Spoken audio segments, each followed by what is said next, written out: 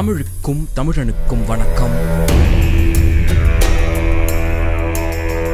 Deep tax Tamil audio book வழங்கும் திரு ராஜேஷ் குமார் அவர்கள் 2005ஆம் ஆண்டு எழுதிய ஒரு பரபரப்பான சயின்டிபிக் கிரைம் நாவல் தான் ஒரு கோடி ராத்திரிகள். இந்த கதையின் இறுதி பாகத்தை கேட்கும் பொழுது கண்டிப்பாக உங்களுக்குள் பல ஆச்சரியங்கள் இருக்கும். இப்படியெல்லாம் செய்ய முடியுமா என்கின்ற எண்ணங்கள் தோன்றும். இந்த கதையில் நம்முடைய உலகமும் இருக்கும், வேற்று உலகமும் இருக்கும், மனிதர்களும் இருப்பார்கள், ஏலியன்களும் இருப்பார்கள். ஆனால் கதையின் இறுதியில் கிரைம் கதை மன்னன் ராஜேஷ் குமார் அவர்களுடைய கணிக்க முடியாத ஒரு முடிவும் இருக்கும். ஆகவே இந்த கதையை கடைசி வரை கேளுங்கள்.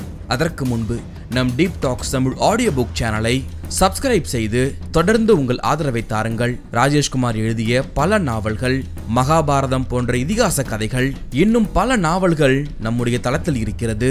சப்ஸ்கிரைப் செய்து உங்கள் நண்பர்களுக்கு பகிர்ந்து உங்கள் ஆதரவை தாருங்கள்.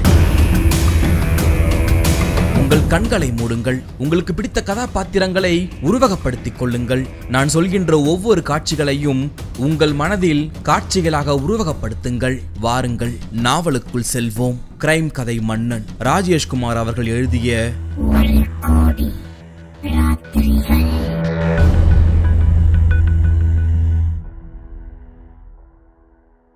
அத்தியாயம் 1. இந்திய வானவியல் ஆராய்ச்சி மையத்தின் வடக்கு கட்டிடம். சென்ட்ரலைஸ்டு குளிர் சாதனத்தின் மெல்லிய உருமல், அவ்வப்போது எங்கோ ஒலிக்கும் இன்டர்காம் ஓசை. இவைகளை தவிர பொதுவாக அங்கே ஒரு ஆராய்ச்சி சாலைக்கு உரிய அமானுஷ்யமான நிசப்தம் இருந்தது. சேட்டலைட் ரிப்போர்ட்களை அலசி பார்த்து கொண்டிருந்த விஞ்ஞானி ராகவ் பிரசாத்தை இன்டர்காமின் ஓசை அழைத்தது. அந்த ரிப்போர்ட் காகிதங்களை அருகே வைத்துவிட்டு மேஜை மேலே இருந்த இன்டர்காம் ரிசீவரை எடுத்தார். ஹலோ. எதிர்முனையில் உதவியாளர் குரல் கேட்டது. சார், மிஸ்டர் மங்கள்ராம் லைன்ல இருக்கார், உங்க கூட பேச விரும்புறார். ராகவ் பிரசாத்தின் நெற்றி சுருங்கியது. மங்கள்ராமா? யார் அது? சாரி சார், உங்களுக்கு அவரை பத்தி நான் தெரிஞ்சிருக்கும்னு நினைச்சேன். மங்கள்ராம் ஒரு பிரபல அரசியல்வாதி சார். ஓ, அந்த மங்கள்ராமா? ஞாபகம் வந்துருச்சு. நியூஸ் பேப்பர்ல அவர் பேரை பார்த்துருக்கேன். அவர் எதுக்காக என் கூட பேச விரும்புறாரு? தெரியல சார், உடனே உங்க கூட பேசணும்னு சொன்னாரு. அவரோட குரல்ல லேசா ஒரு பதட்டம் இருந்தது சார். சரி, ஓகே, லைனை கொடுங்க. Okay sir. சொற்ப வினாடிகள் காத்திருப்புக்கு பிறகு ஒரு கரகரப்பான குரல் ஹலோ சொன்னது. Hello, I am Raghav Prasad. வணக்கம் விஞ்ஞானி சார், நான் மங்கள்ராம். சொல்லுங்க. என்னை பத்தி உங்களுக்கு தெரிஞ்சிருக்கும்னு நினைக்கிறேன். பேப்பர்ல உங்க பேரை நான் பார்த்துருக்கேன். மற்றபடி எனக்கு அரசியல்ல அவ்வளோவா ஆர்வம் இல்லாததுனால சொல்றேன்னு வருத்தப்பட வேண்டாம். அதிகப்படியா உங்களை பத்தி தெரியாது. நீங்க வெளிப்படையா பேசுறது எனக்கு ரொம்ப பிடிச்சிருக்கு. என்னை பத்தி சுருக்கமா சொல்லணும்னா, நான் இல்லாம இந்திய அரசியலே கிடையாது. உங்க பிஐ கிட்ட என்னை பத்தி கொஞ்சம் கேட்டு தெரிஞ்சுக்கோங்க. அது இருக்கட்டும் சார். என்ன விஷயமா எனக்கு நீங்க ஃபோன் பண்ணியிருக்கீங்க, அதை சொல்லுங்க. ராகவ் பிரசாத் கேட்டதுமே மறுமுனை மங்கள்ராமின் குரல் கம்மி போனது. சின்னதாய் பதட்டம் கோட்டிங் அடித்து கொள்ள கொஞ்சம் துண்டு துண்டாக பேசினார். விஞ்ஞானி சார், நான் உங்களை உடனே நேர்ல பார்க்கணும். உங்ககிட்ட நிறைய பேசணும். என்கிட்ட பேசணுமா? எதை பத்தி பேசணும்? ஒரு சயின்ஸ் மேட்டர் தான். சயின்ஸ் மேட்டரா? என்னது? கொஞ்சம் விளக்கமா சொல்ல முடியுமா? போன்ல விளக்கமா பேச முடியாது விஞ்ஞானி சார். நான் ஒரு பெரிய ஆபத்துல சிக்கியிருக்கேன். நீங்க தான் என்னை காப்பாற்ற முடியும்னு எனக்கு தோணுது. அதனாலதான் அறிவியல் மேம்பாட்டுத்துறை அமைச்சர்கிட்ட உங்க போன் நம்பர் கேட்டு வாங்கினேன்.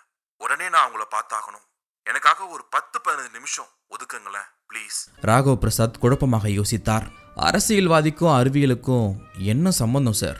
ஒரு அரசியல்வாதியை சூழ்ந்திருக்கும் ஆபத்துக்கு விஞ்ஞானி எந்த வகையில சார் உதவ முடியும்? விஞ்ஞானி சார், நான் சொல்ல போற விஷயம் உங்க ஆராய்ச்சிக்கு திருப்பு முனையா கூட அமையலாம். ராகவ் பிரசாத்துக்கு லேசாக ஆர்வம் பிறந்தது. சரி, வாங்க பேசலாம். தேங்க்யூ வெரி மச் விஞ்ஞானி சார். இன்னும் அரை மணி நேரத்துல நான் அங்க இருப்பேன். ஓகே. ரிசீவரை வைத்த ராகவ் பிரசாத் உதவியாளரை அழைத்தார். அந்த வடுக்கைத்தலை உதவியாளர் கழுத்தட்டையை அட்ஜஸ்ட் செய்து கொண்டு ராகவ் பிரசாத்துக்கு முன்னால் வந்து நின்றார். பிறகு ராகவ் பிரசாத் சொன்னார், மங்கள்ராம் இன்னும் கொஞ்ச நேரத்தில் இங்கே வந்துருவாரு. Okay sir. அவர் ஏதோ சயின்ஸ் சம்பந்தமா என்கிட்ட பேச போறதா சொன்னார். நான் அவரை பற்றி கொஞ்சம் தெரிஞ்சுக்கிறதுக்கு விரும்புகிறேன். உனக்கு என்ன விஷயம் தெரியுமோ அதை பற்றி கொஞ்சம் சொல்றியா? சார், மங்கள்ராமுக்கு இந்திய அரசியலில் முக்கியமான இடம் இருக்குது சார். அவருக்கு மக்கள் செல்வாக்கு இருக்கோ இல்லையோ, ஆனால் அரசியல் செல்வாக்கு நிறைய இருக்குது. அவர் நினச்சாருன்னா மத்திய அரசாகட்டும் மாநில அரசாகட்டும் சட்டுன்னு புரட்டி போட்டுட முடியும் சார். அவர் இதுவரைக்கும் எந்த பதவியும் வகிச்சதில்லை.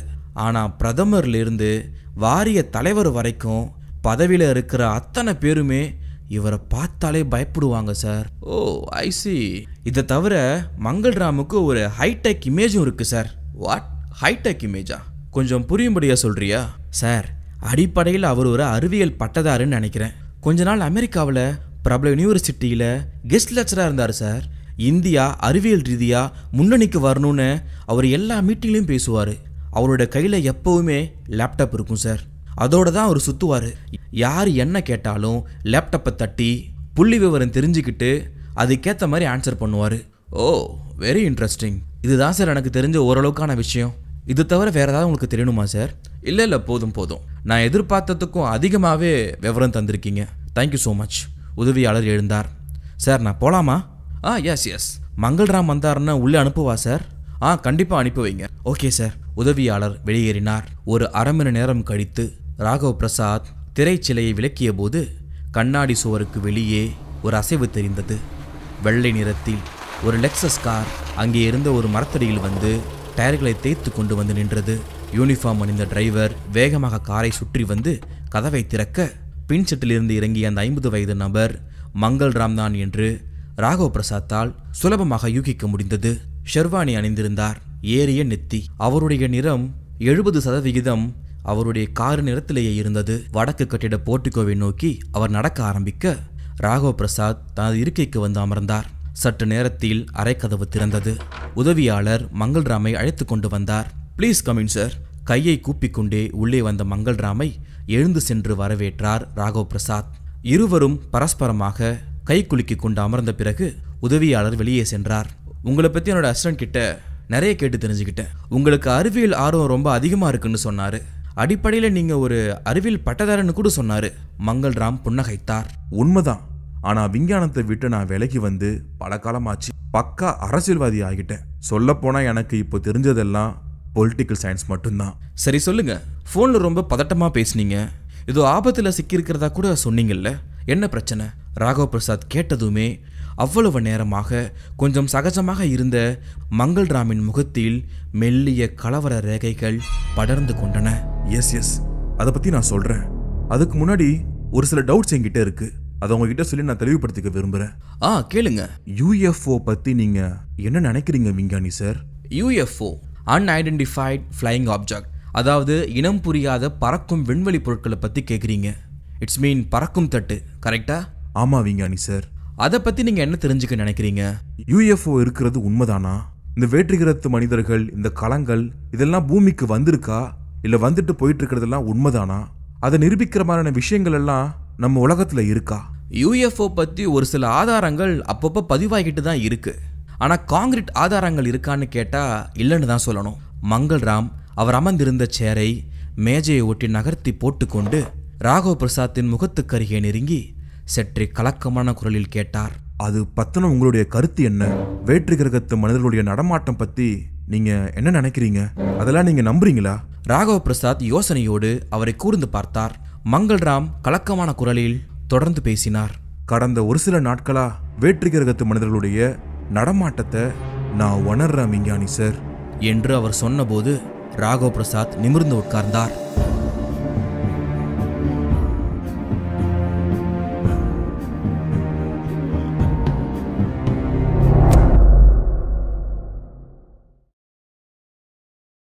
அத்தியாயம் 2.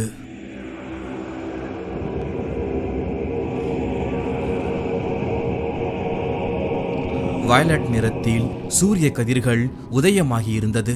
அடர் கருப்பான கிராஃபைட் பூமி அது. சாலைகள் இருந்தன. கோழி முட்டை வடிவத்தில் வாகனங்கள் அல்ட்ராசானிக் வேகத்தில் மிதந்து கொண்டிருந்தன. ஒழுங்கீனமான அகல உயரங்களில் செம்பழுப்பு நிற கட்டிடங்கள் ஆங்காங்கே தென்பட்டன. போரா அவனுடைய பெயர் அது. அவன் தன்னுடைய கை கால் உடம்பை தனித்தனியாக கழற்றி போட்டு இளஞ்சூடான திரவத்தில் ஊற வைத்து செல்ஃப் மசாஜ் எடுத்துக்கொண்டிருந்த அந்த மைக்ரோ வினாடியில் அவனுக்கான ஏர் பாக்கெட் தகவல் வந்தது. மெசேஜ் அரைவல் அலர்ட் அவன் காதை அறையவே திரவத்தை விட்டு அவன் தன்னை விடுவித்துக் கொண்டு பிறகு தன்னை தானே மாலிகுலர் அசம்பிளிங் செய்து கொண்டான். வந்திருந்த ஏர் பாக்கெட்டை உற்று பார்த்தபோது தகவலை அவனால் படிக்க முடிந்தது. உடனே தலைமைச் செயலகத்திற்கு வரவும் என்று சொன்ன அந்த தகவலுக்கு கீழே அரசாங்க முத்திரை தெரியவே சற்றே பரபரப்பாக கிளம்பினான். அவன் கிளம்பிக் கொண்டிருப்பதை குறிப்பால் உணர்ந்த மிதவை வாகனம் வாசல் படிக்கட்டில் வந்து நின்றது. போரா உள்ளே பாய்ந்ததும் சின்ன குழுக்களோடு மேலே எம்பி பறக்க ஆரம்பித்தது. போக போகவே வாகன திரையில் நீல எழுத்துக்கள் சின்ன சிறு ஓசையோடு அவனை கேட்டது. போரா, புறப்பட்டு விட்டாயா? ஆம், இன்னும் 20 வினாடிகளில் அங்கே இருப்பேன். நல்லது. நீல எழுத்துக்கள் அணைந்தன. அது அணைந்த அடுத்த வினாடி துளிக்குள் அவனுடைய பர்சனல் கம்யூனிகேஷன் டிவைஸ் உயிர் பெற்றது. டிவைஸில் ஹேலி தெரிந்தாள். Hi Haley. உனக்கு ஹெட் ஆபீஸ்ல இருந்து அழைப்பு வந்துச்சா போரா? ஆமா, உனக்கு எப்படி தெரியும்? ஒரு யூகம் தான். உன்னுடைய யூகத்துக்கு அடிப்படை என்ன? ரொம்ப சுலபம். கொஞ்ச நேரத்துக்கு முன்னாலதான் எனக்கு ஒரு ஏர் பாக்கெட் மெசேஜ் வந்துச்சு. அதுவும் அரசாங்க தகவல். நல்லது. என்னையும் அழைச்சிருப்பாங்கன்னு நீ நினைக்கிற உன்னுடைய யூகம் சரிதான். ஆனா எதுக்காக அழைச்சிருக்காங்கன்னா என்னால யூகிக்க முடியல. ஒருவேளை நம்முடைய திருமண விண்ணப்பத்துல ஏதாவது சந்தேகம் இருந்திருக்கும் இல்லையா? அதுக்கான விளக்கம் கேட்பாங்கன்னு நினைக்கிறேன். இல்ல இல்ல, தப்பு தப்பு. ஏன் அப்படி இருக்காதுன்னு நினைக்கிறேன்? ஏன் தப்புன்னு சொல்ற? அதுக்காகலாம் இப்படி அவசரமா கூப்பிட மாட்டாங்க. அப்புறம் எதுக்கு இருக்கும்னு நினைக்கிறேன்? இது நம்ம வேலை சம்பந்தப்பட்ட விஷயம் அப்படின்றது என்னுடைய யூகம். ஓ, ஏதாவது புது ப்ராஜெக்டா இருக்குமோ? டெபுடேஷன்ல ஒரு முக்கியமான ப்ராஜெக்டுக்கு போக வேண்டியிருக்குன்னு ஒரு சில நாளுக்கு முன்னாடி சீஃப் என்கிட்ட சொன்னாரு. அது உனக்கும் ஞாபகம் இருக்கும்னு நினைக்கிறேன். ஆமா ஆமா, மருத்துவ பரிசோதனைன்ற பேர்ல முழுசா 3 நாள் நம்மள படாத பாடுபடுத்திட்டாங்களே, அத மறக்க முடியுமா என்ன? பரவாயில்லையே, ஞாபகம் வச்சிருக்க. எனக்கு என்னவோ அந்த பரிசோதனையில நாம 2 பேரும் தேறி இருப்போம்னு நினைக்கிறேன். அதனாலதான் இப்ப உடனடியா நமக்கு இந்த அழைப்பு வந்திருக்கு. இவ்வாறு இருவரும் பேசிக்கொண்டிருக்கும் போதே தலைமைச் செயலகத்தை நெருங்கவே தொடர்பு சாதனங்கள் பரஸ்பரம் அணைந்துவிட்டு அந்த கட்டிடத்திற்குள் புகுந்தார்கள். ஒரு 3D ஸ்பைரல் இயந்திரம் அவர்களை மொத்தமாக சோதனை போட்டுவிட்டு நுழைவு வாயிலை திறந்து வழிவிட்டது. ஒரு சின்ன எலக்ட்ரானிக் கைட் வரைபடத்தை கையில் அது கொடுத்தது. வரைபடம் சொன்ன வழிகளில் நடந்து செயலக தலைவருடைய அறையை அடைந்தார்கள். தலைவர் சற்றே பெரிய உருவத்தோடு இருந்தார். அவருடைய தலைப்பிரதேசத்தில் ஏராளமான ஆண்டனாக்கள் முளைத்திருந்தன. அவருக்கு எதிரே இருந்த பேனலில் சின்ன சின்ன செவகங்களில் 100 கணக்கில் மானிட்டர்கள். நடுவில் ஒரு மிகப்பெரிய மானிட்டர். அங்கு இருக்கும் தலைவர் ஒரு பொத்தானை அழுத்தினால் அங்கு இருக்கும் 100 கணக்கான குட்டி மானிட்டர்களுடைய அந்த டிஸ்பிளேவை பெரிய மானிட்டருக்கு மாற்றிக்கொள்ள முடியும். தலைவரை பார்த்து இருவரும் வணக்கம் சொன்னார்கள். பிறகு அந்த தலைவர் பேச ஆரம்பித்தார். வாருங்கள் போரா மற்றும் ஹேலி, உங்களுக்கு எனது பாராட்டுக்கள் மற்றும் வாழ்த்துக்கள். மகிழ்ச்சி தலைவரே. ஆனால் எதற்காக இந்த பாராட்டு? அதை கேட்ட தலைவர் அந்த டிஜிட்டல் ரிப்போர்ட்டை அவர்கள் முன்னால் போட்டார். இது உங்கள் மருத்துவ பரிசோதனை அறிக்கை. மருத்துவர்கள் சற்று முன்னர்தான் இதை அனுப்பி வைத்தார்கள். பரிசோதித்த 1,00,000 பேரில் நீங்கள் இருவரும் தேறியிருக்கிறீர்கள். மிக்க மகிழ்ச்சி. ஆகவே இந்த வினாடியில் இருந்து நீங்கள் புதிய ப்ராஜெக்டுக்கு இடம்பெயர போகிறீர்கள். என்ன ப்ராஜெக்ட் தலைவரே? இது ஒரு மிகப்பெரிய விண்வெளி திட்டம். இந்த பிராக்சிமா பூமியின் வானவெளி ஆராய்ச்சியில் மைல் கல்லாக விளங்கப் போகிற திட்டம் இதுதான். இந்த திட்டத்தின் வெற்றியில் உங்கள் இருவருக்கும் மிக முக்கிய பங்கு இருக்கிறது. கண்டிப்பாக எங்களுடைய பங்கை நாங்கள் சிறப்பாக செய்வோம். மிக்க நன்று. உங்கள் இருவரையும் தேர்வு செய்வதற்கான இன்னொரு முக்கிய காரணம், நீங்கள் இருவரும் மாலிக்யூலர் அசம்பிளிங் மற்றும் டிசம்பிளிங்கில் கை தேர்ந்தவர்கள் என்பதுதான். இந்த திட்டம் பற்றி நாங்கள் விளக்கமாக தெரிந்து கொள்ளலாமா? பிறகு இந்த திட்டத்தில் எந்த வகையில் நாங்கள் பங்காற்ற போகிறோம்? விளக்கமாக சொல்லுங்கள் தலைவரே. இந்த விவரங்களை எல்லாம் தலைமை விஞ்ஞானி உங்களுக்கு தெளிவாக தெரிவிப்பார். இவ்வாறு அவர் சொல்லிக்கொண்டே தனக்கு எதிரே இருந்த சிறிய பொத்தானை அழுத்தினார் அந்த தலைவர். அடுத்த வினாடி போராவும் ஹேலியும் வேறொரு அறைக்கு இடம்பெயர்ந்தார்கள். அங்கே நீளமாக தலைமுடி வைத்திருந்த தலைமை விஞ்ஞானி இவர்கள் இருவரையும் பார்த்து தன்னுடைய மஞ்சள் பல்வரிசையால் சிரித்தார். வாருங்கள் குழந்தைகளே, ஒரு புரட்சிகரமான திட்டத்தில் நீங்கள் இணையப் போகிறீர்கள். அதில் வெற்றி பெற உங்களுக்கு வாழ்த்துக்கள். எங்கள் வெற்றி உங்கள் கையில் தான் இருக்கிறது. நீங்கள் சொல்லிக் கொடுப்பதை தானே நாங்கள் செயல்படுத்த போகிறோம். உண்மைதான். ஆனால் உங்கள் மூளைக்கும் நிறைய வேலை இருக்கிறது. ஏனென்றால் உங்களுக்கு ஆலோசனை அளிக்க என் நேரமும் நான் உங்களோடு துணை நிற்க முடியாது. பல சந்தர்ப்பங்களில் நீங்களே முடிவெடுத்து செயலாற்ற வேண்டியிருக்கும். எந்த சந்தர்ப்பமானாலும் உங்களுக்கு ஒரு ஏர் பாக்கெட் அனுப்புகிறோம். நீங்கள் அதற்கு ரிப்ளை செய்ய மாட்டீர்களா என்ன? தலைமை விஞ்ஞானி பலமாக சிரித்தார். ஏர் பாக்கெட் தகவலா? இந்த காற்று மண்டலத்தில் எப்படி குழந்தைகள் அது வேலை செய்யும்? அவ்வளவு சுலபத்தில் தொடர்பு கொள்ள முடியாத தொலைதூர பிரதேசத்துக்கு நீங்கள் செல்ல போகிறீர்கள். தொலைவா? தொலைவு என்றால் எவ்வளவு தொலைவு? 1 கோடி இரவுகள் நீங்கள் பயணிக்க வேண்டும். அதிர்ந்து போய் பார்த்தார்கள் போராவும் ஹேலியும். என்னது, 1 கோடி இரவுகளா? தலைமை விஞ்ஞானி புன்னகைத்தார். பயப்படாதீர்கள். நீங்கள் செல்ல போகிற அந்த இடத்திற்கு உயிரினத்தின் கணக்குப்படி 1 கோடி இரவுகள். ஆனால் நம்மை பொறுத்தவரை இந்த பயணம் 1 மாத காலம் அவகாசம் பிடிக்கும். எங்களுக்கு புரியவில்லை, குழப்பமாக இருக்கிறது. தெளிவாக சொல்ல வேண்டும் நீங்கள். சரி, கேளுங்கள். இந்த கிரகங்களின் தினம், உண்மையான தினம், கால கணக்கீட்டை பற்றியெல்லாம் நீங்கள் கவலைப்பட வேண்டாம். இப்போதைக்கு திட்டம் பற்றி சுருக்கமாக தெரிந்து கொள்ளுங்கள். இந்த திட்டத்திற்கு ப்ளூ பிளானட் என்று பெயர் வைத்திருக்கிறேன். காரணம், அதோ திரையில் தெரிகிறதே அந்த பூமி நம் கண்ணுக்கு நீல நிறமாக தெரிகிறதல்லவா? அதனால்தான் இந்த திட்டத்திற்கு ப்ளூ பிளானட். தலைமை விஞ்ஞானி காட்டிய திரையில் வானவெளி தெரிந்தது. அதில் நட்சத்திர கூட்டங்கள், பிறகு சூரிய குடும்பங்கள். குறியீடு செய்யப்பட்ட பகுதியில் தெரிந்த அந்த சூரிய குடும்பம் 9 கிரகங்களோடு காட்சியளித்தது. அதில் 3ஆம் வட்டப்பாதையில் இருந்த அந்த நீல நிற பூமியை தொட்டு காட்டினார் அந்த விஞ்ஞானி. இந்த இடத்திற்கு தான் நீங்கள் செல்ல போகிறீர்கள். இந்த கிரகத்தை சேர்ந்த மக்களுடைய உருவ அமைப்பு இதோ இப்படித்தான் இருக்கும். ஸ்விட்சை தட்டி அதை போட்டு காட்டினார் அந்த விஞ்ஞானி. அவர்களிலும் நம்மை போலவே ஆண் பெண் இனபேதம் உண்டு. அது தவிர அங்கே அறிவில் சற்று குறைந்த விலங்கினங்களும் ஏராளமாக உள்ளன. அவைகளை பற்றிய விவரங்களை இதோ இந்த ஸ்டோரேஜ் டிவைஸில் போட்டு வைத்துள்ளேன். பிறகு அதை போட்டு பார்த்துக் கொள்ளுங்கள். ஒரு சின்ன தகட்டை கொடுத்தார் தலைமை விஞ்ஞானி. அதை வாங்கி தான் அணிந்திருந்த மெட்டல் ஜாக்கெட்டுக்குள் திணித்துக் கொண்டான் போரா. தலைமை விஞ்ஞானி திரையில் தெரிந்த பூமி பந்தை ஜூம் செய்து காட்டினார். பிறகு இன்ஃப்ராரெட் புள்ளியால் தொட்டு காட்டியபடியே அவர்களிடம் தொடர்ந்து பேசினார். இந்த கிரகத்தை முழுமையாக ஆராய்ச்சி செய்ததில் இதோ இந்த இடம்தான் நீங்கள் இறங்க ஏதுவான தட்பவெப்பநிலை கொண்ட அருமையான இடம். இந்த இடத்திற்கு என்ன பெயர்? குரல் பதிவு செய்து ஆராய்ந்ததில் அந்த இடத்தை அவர்கள் தமிழ்நாடு என்று சொல்கிறார்கள். அந்த கிரகத்தில் பாஷை என்ன? அதை நீங்கள் ஆராய்ந்து பார்த்தீர்களா? ஆராய்ந்து பார்த்தேன். நம்மை போல ஒரு மொழி கிடையாது. ஏராளமான மொழிகள், பல இனங்கள் அங்கே இருக்கின்றன. முக்கியமான ஒரு சில மொழிகளை பற்றிய அறிவு உங்களுக்கு புகுத்தப்படும். 10 வருட ஆராய்ச்சியின் பலனாக தெளிவான தகவல்கள் நம்மிடம் இருக்கின்றன. மிக்க நல்லது. ஆனால் நாங்கள் அங்கே அனுப்பப்படுவதற்கான அந்த நோக்கம் என்ன? ஒரு ஜெனடிக் ஆராய்ச்சிக்காக அவர்கள் நமக்கு தேவைப்படுகிறார்கள். அந்த ஆராய்ச்சியை வெற்றிகரமாக முடித்தால் விதவிதமான மூளைத்திறன் கொண்ட அவர்களை போன்ற உயிரினங்களை நாம் உருவாக்கி நமக்கு அடிமைகளாக நாம் பயன்படுத்தலாம். ஆராய்ச்சிக்காக சாம்பிள் மனிதர்கள் ஒரு சிலர் நமக்கு தேவை. இப்பொழுது ஹேலி கேட்டாள், இவ்வளவு தூரம் கடந்து அவர்களை இங்கே கொண்டு வரும் வரை அவர்கள் உயிர் தாக்கு பிடிப்பார்களா? அவர்களை உயிரற்ற வஸ்துக்களாக மாற்றி எடுத்து வர வேண்டும். பிறகு இங்கே வந்த பிறகு உயிர்ப்பித்துக் கொள்ளலாம். அது எந்த அளவிற்கு சாத்தியம்?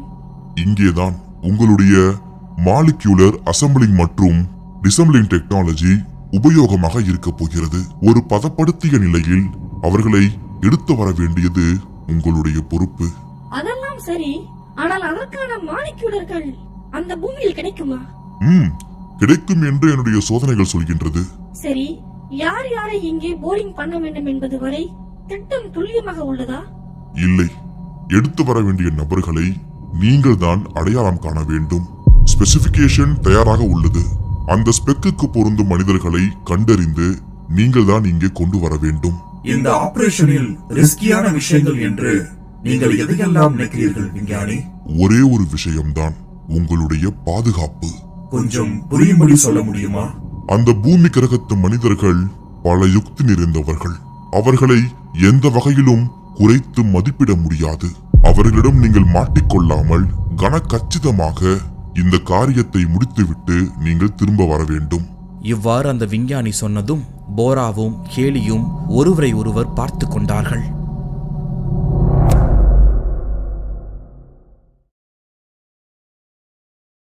அத்தியாயம் 3. மொபைல் போன் மாறி மாறி அழைத்துக் கொண்டே இருந்தது. மேலும் கம்ப்யூட்டர் திரையில் சாட் விண்டோவில் ஏராளமான சத்தம். அனிதா இருக்கியா? நீ அங்கதான் இருக்கியா? சொல்லு. இவ்வாறு கம்ப்யூட்டருடைய மல்டிமீடியா ஸ்பீக்கர் வேறு தனியாக அலறிக் கொண்டிருந்தது. அனிதா அங்கதான் இருக்கியா? ரொம்ப ஒரு முக்கியமான விஷயம். சொல்லு, அங்கதான் இருக்கியா இல்லையா? அனிதா கம்ப்யூட்டர் மேஜையின் மேலேயே கவிழ்ந்தெடுத்து படுத்திருந்தாள்.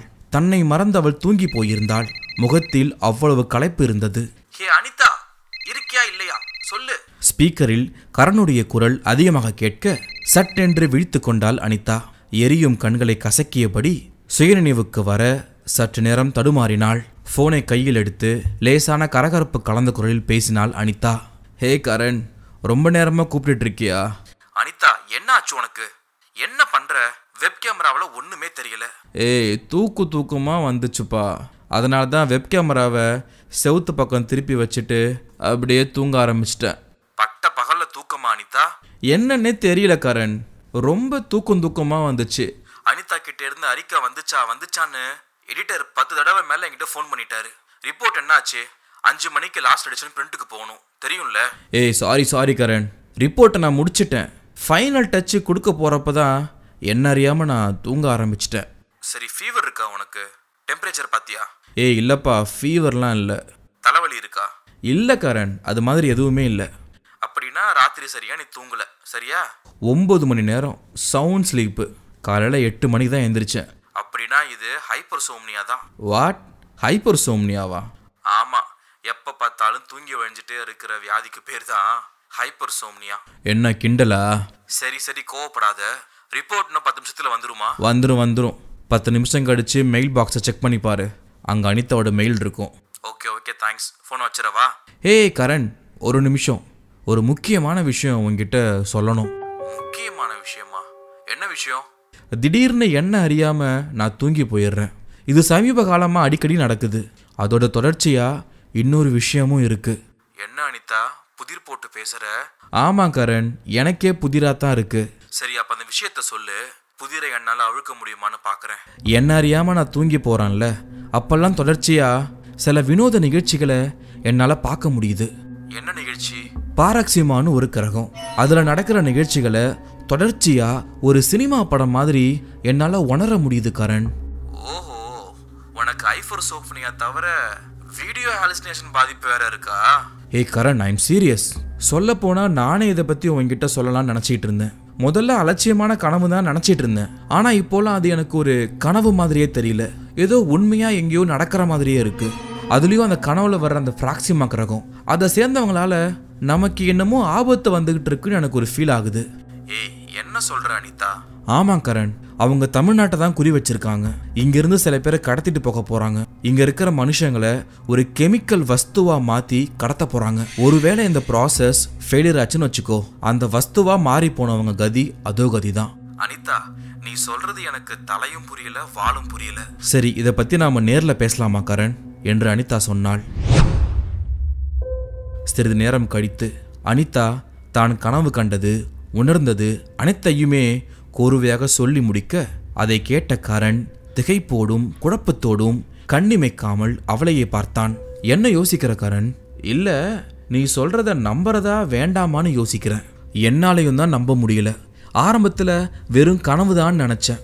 ஆனா பல தடவை என்னையே அறியாம நான் தூங்கி போறப்பெல்லாம் ஒரே கோர்வையா தொடர்ச்சியா அந்த நிகழ்ச்சிகள் எல்லாம் எனக்குள்ள ஒரு சினிமா படம் மாதிரி ஓடிக்கிட்டு இருக்கு. நேற்று நான் தூங்கி முடிக்கும் போது எனக்கு என்ன காட்சியில முடிஞ்சதோ அதே காட்சியோட கண்டினியூட்டி இப்போ எனக்கு வருது.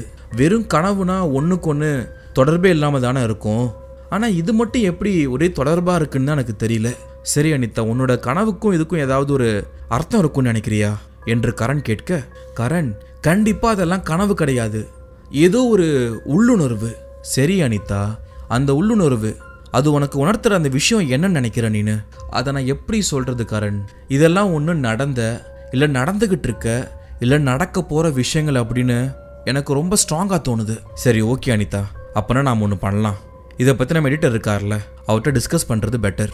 ஒரு சென்சேஷனல் ஸ்டோரி போட சொன்னாலும் சொல்லுவார். ஒருவேளை இந்த ஸ்டோரியை படிக்கிற யாராவது ஒருத்தவங்க அவங்களுக்கும் இந்த மாதிரி எதாவது வந்துச்சு அப்படின்னா அவங்க நம்மளை தொடர்பு கொள்ளி பேசுவாங்கல்ல, அதுக்கும் வாய்ப்பு இருக்கும்ல. இவ்வாறு கரண் சொல்ல அனிதாவும் சரி என்று சொல்லிவிட்டு இருவரும் பைக் ஏறி பத்திரிகை அலுவலகம் நோக்கி சென்றார்கள். நெற்றி நிறைய திருநீற்று பட்டையையும் வாய் நிறைய வெற்றிலை குதப்பலோடு இருந்த பத்திரிகை ஆசிரியர் அனிதா முழுசாக சொல்லி முடிக்கும் வரை கூர்ந்து கேட்டுவிட்டு பிறகு அவள் சொல்லி முடித்ததும் தனது மேஜை டிராயரை திறந்தார். உள்ளே இருந்து செக் புக்கை எடுத்தார். அதில் இருந்து ஒரு ஸ்லிப்பை கிழித்தார். அனிதா என்ற பெயரை நிரப்பி 2000 ரூபாய் எழுத்தாலும் எண்ணாலும் எழுதி கையெழுத்து போட்டார். இந்தா அனிதா, இதை வச்சுக்கோ. கரண் கேட்டான். எதுக்கு சார் இந்த செக்கு? இவை எழுத போகிற தொடருக்கு அட்வான்ஸா? இல்லை, இது இவளுடைய டாக்டர் செலவுக்கு நான் கொடுக்குற செக்கு. உடனே இவளை ஒரு நல்ல மனத்தத்துவ டாக்டர்கிட்ட கொண்டு போ என்று சொன்னார் அந்த பத்திரிகை ஆசிரியர். அத்தியாயம் 4.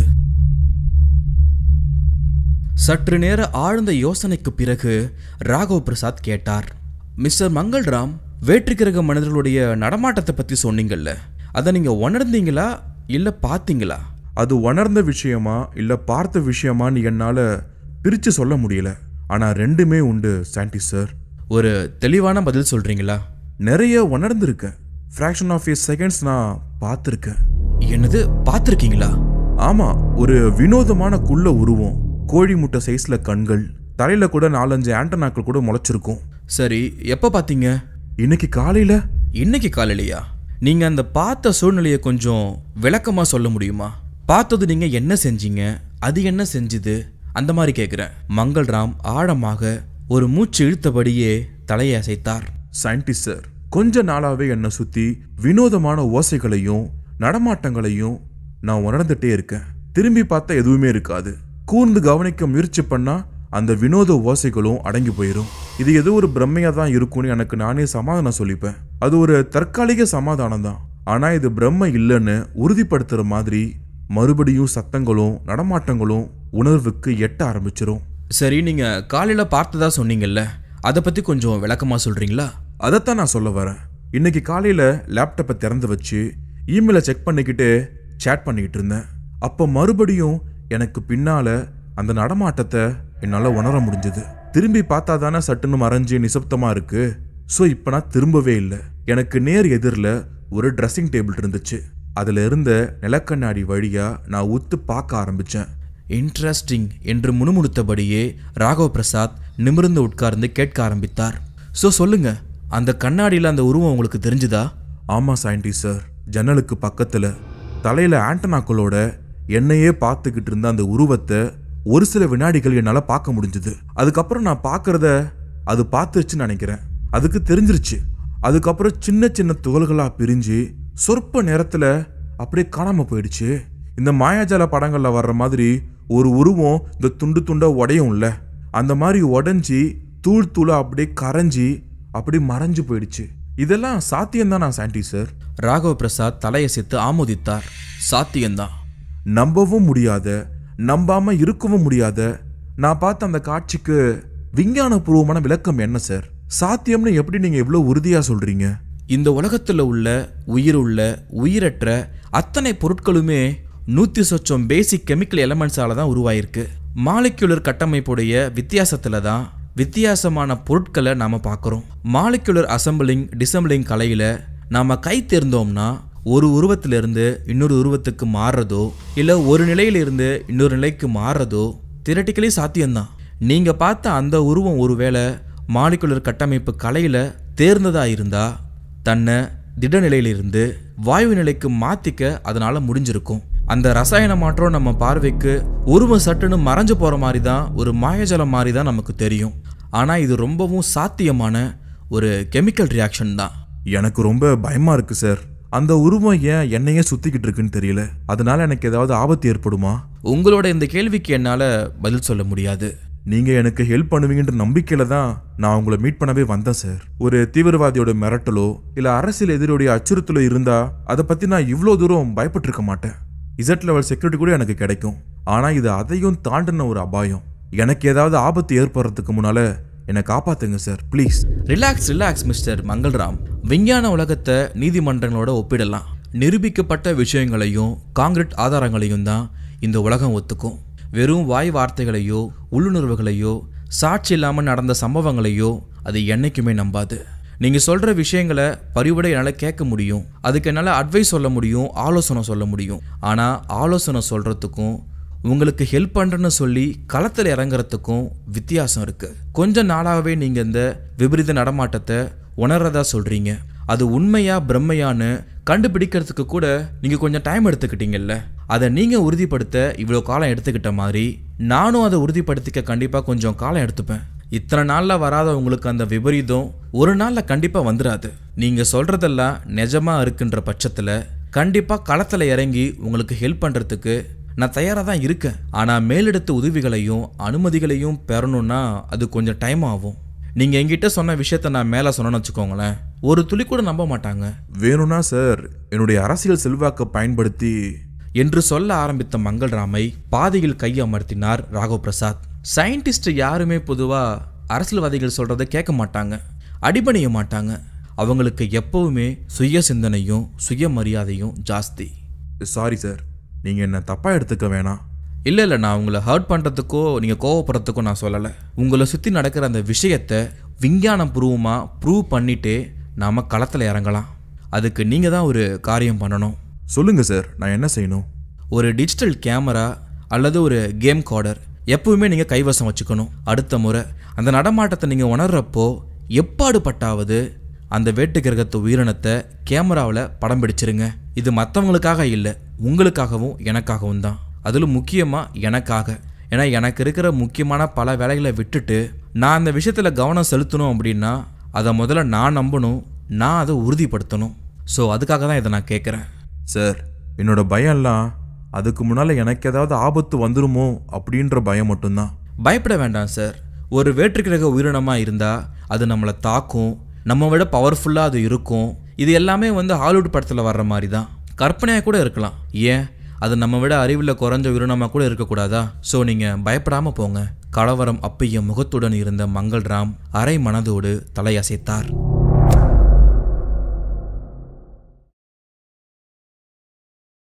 அத்தியாயம் 5. அந்த சிறிய விண்கப்பல் சூப்பர்சானிக் வேகத்தில் வானவெளியின் வெற்றிடத்தை துளைத்துக் கொண்டிருந்தது. கண்ட்ரோல் பேனல் முன்னால் நவீன ஜாக்கெட்களோடு ஹேலியும் போராவும் அமர்ந்திருந்தார்கள். விண்கலம் அவர்கள் கட்டளைக்கு கட்டுப்பட்டு விரைந்து கொண்டிருந்தது. பேனல் மானிட்டரில் அவர்கள் புறப்பட்ட இடமும் செல்ல வேண்டிய இலக்கும் தெளிவான வரைபடமாய் காட்சியளித்துக் கொண்டிருக்க, தற்பொழுது அவர்கள் பயணித்துக் கொண்டிருந்த இடமும் மஞ்சள் புள்ளியாய் காட்சியளித்துக் கொண்டிருந்தது. அந்த மஞ்சள் புள்ளி வினாடிக்கு வினாடி பூமி பந்தை நோக்கி நகர்ந்து கொண்டே இருந்தது. போரா ஹேலியை பார்த்து புன்னகைத்தான். இன்னும் சில மணி நேரம் தான் ஹேலி. அங்க நம்முடைய காரியங்கள் எல்லாம் சுலபமா நடந்து முடியுமா போரா? என்னுடைய அனுபவத்துல எந்த சாதனையும் சுலபமா நடந்ததே கிடையாது. புது இடம், புது மனிதர்கள், புது சவால்களையும் அபாயங்களையும் சந்திக்காம இருக்க முடியாது. ஆனா ஒண்ணு மட்டும் நிச்சயம், அந்த சவால்களை சமாளிக்கிற துணிச்சல் நம்ம கிட்ட நிறையவே இருக்கு. ஆகவே கடைசியில வெற்றி நம்ம பெறுவோம். திட்டமிட்டபடி இந்த இடத்து உயிரினங்கள் சிலவற்றை நம்முடைய பிராக்சிமா கிரகத்துக்கு கொண்டு செல்வோம், அதுல சந்தேகமே கிடையாது. போரா சொல்லிக் கொண்டிருக்கும் போதே தகவல் சாதனம் வயலட் நிற கண்களை பளிச் என்று சிமிட்டபடியே பீப் ஓசை எழுப்பி கூப்பிட்டது. ஹேலி பொத்தானை அழுத்தி தொடர்பை உயிர்ப்பித்தாள். ஹலோ. திரையில் தலைமை விஞ்ஞானியின் முகம் தெரிந்தது. சரியான பாதையில போய்கிட்டு இருக்கோம். இந்த வினாடி வரைக்கும் எந்த பிரச்சனையும் இல்ல. திட்டமிட்ட இலக்க நாங்க வேகமா நெருங்கிட்டு இருக்கோம். முக்கியமான விஷயம், ஷெட்யூல் தவறாம மெடிக்கல் ரோபோட் இருந்து உங்களுக்கு தேவையான பரிசோதனை நீங்க பண்ணிக்கிட்டே இருக்கணும். கடைசியா நீங்க எப்ப பண்ணீங்க? கடைசியா 1 ஹவருக்கு முன்னாடி தான் பரிசோதனை நாங்க பண்ணோம். அதோட ரிப்போர்ட் என்ன? என்னோட health level 100 points, ஹேலியின் health level 99 points. ஒரு பாயிண்ட் கம்மியா இருக்கு. திரையில் தலைமை விஞ்ஞானியின் முகம் லேசாக மாறியது. கவலையோடு கேட்டார். என்னாச்சு அவளுக்கு? அதெல்லாம் ஒண்ணும் இல்ல, நல்லாதான் இருக்கா. ஒரே ஒரு பாயிண்ட் தான், கொஞ்சம் மெக்னீசியம் டிஃபிஷியன்சி, சரியாயிடும். தலைமை விஞ்ஞானியின் குரல் தொடர்ந்து கவலையோடு வெளிப்பட்டது. நீங்க இருக்கிறது பிராக்சிமா கிரகம் கிடையாது, அந்நிய இடம், வேற இடம். சிறு விஷயத்துல காட்டுற அலட்சியம் கூட பெரிய பிரச்சனை கொண்டு போய் விட்டுடும். வேற்று கிரக சூழ்நிலையில உங்க 2 பேருடைய ஹெல்த் லெவலும் என் நேரமும் சரி, ஓகே, இந்த விஷயத்துல நாங்க கொஞ்சம் கவனமா இருக்கோம். நல்லது. இன்னும் சில மணி நேரங்கள்ல அந்த கிரகத்துல நீங்க லேண்ட் ஆகிடுவீங்க. கரெக்ட் தானே? ஆமா. கண்ட்ரோல் ஜாக்கெட்டை மாட்டிக்கோங்க. லேசர் பிஸ்டல்ல இருந்து ரெஸ்பிரேட்டர் குச்சிகள் வரைக்கும் எல்லாமே அந்த கண்ட்ரோல் ஜாக்கெட்ல இருக்கணும். புரியுதா? ஆமா, நீங்க சொன்ன மாதிரியே நாங்க ஜாக்கெட் போட்டிருக்கோம். அதுக்குள்ள எல்லாமே வச்சிருக்கோம். சரி, அந்த விண்கப்பல் என்ன செய்ய போறீங்க? ஒரு அடர்ந்த காட்டு பகுதியை தேர்வு பண்ணி அங்க லேண்ட் பண்றதா நாங்க பிளான் பண்ணிருக்கோம். அங்கேயே விண்கப்பலை மறைச்சு நிறுத்தி வைக்க போறோம். அங்க இருந்து வேற இடத்துக்கு செல்றதுக்கு ஸ்லீப்பர் ஃபிளை யூஸ் பண்ண போறோம். சரி, வாழ்த்துக்கள். உங்களுடைய பணியை சிறப்பா செஞ்சு முடிக்க என்னுடைய பரிபூரண ஆசைகளை நான் உங்களுக்கு வழங்குறேன். நன்றி. உங்க ஆசீர்வாதத்தோட இந்த பணியை கச்சிதமா நாங்க செஞ்சு முடிப்போம். கண்டிப்பா வெற்றியோட தான் நாங்க திரும்பவும் நம்ம கிரகத்துக்கு வருவோம். நீ சொன்னது மகிழ்ச்சி போறா. ஆனாலும் கடைசியா ஒரு முறை உங்களை எச்சரிக்க வேண்டியது என் கடமை. அளவுக்கு மீறிய தன்னம்பிக்கை ரொம்ப ரொம்ப ஆபத்தானது. இல்ல, நீங்க சொல்றது எங்களுக்கு புரியல. என்ன சொல்ல வரீங்க? அந்த பூமி பந்தை சேர்ந்த மனிதர்களை விட நம்ம டெக்னாலஜில உயர்ந்தவர்கள் தான். ஆனா மூளைத்திறன்ல அவர்கள் நமக்கு எந்த வகையிலும் குறைஞ்சவங்க கிடையாது. கொஞ்சம் சூழ்ச்சி புத்திக்காரர்கள் கூட. அதனால எந்த கட்டத்திலையும் அவங்கள்ட்ட நீங்க மாட்டிக்கவே கூடாது. டெக்னாலஜி துணையா இருக்குன்ற தைரியத்துல ரொம்ப அலட்சியமாவும் இருக்க வேணாம். ரொம்ப கவனத்தோட செயல்படுங்க. கண்டிப்பா நாங்க கவனமா தான் இருப்போம். அப்புறம் தலைமை விஞ்ஞானி மேலும் ஏதோ சொல்ல ஆரம்பித்த போது காதுகளை துளைத்துக் கொண்டு ஏதோ சத்தம் கேட்டது. ஹலோ, என்னாச்சு? ஹலோ, என்னாச்சு? தொடர்பு சாதனம் வேலை செய்யவில்லை.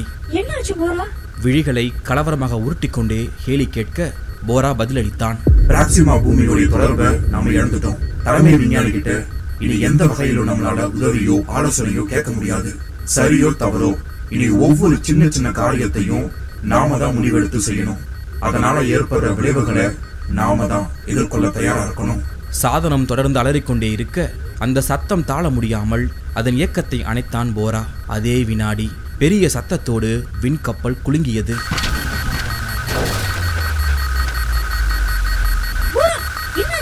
ஹேலி அலறியபடி போராவின் கையை பற்றி கொள்ள முயன்றாள்.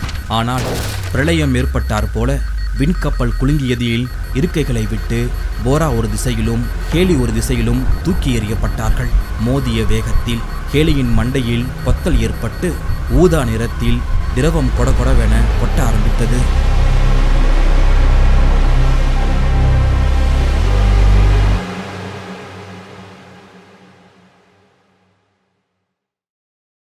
அத்தியாயம் 6.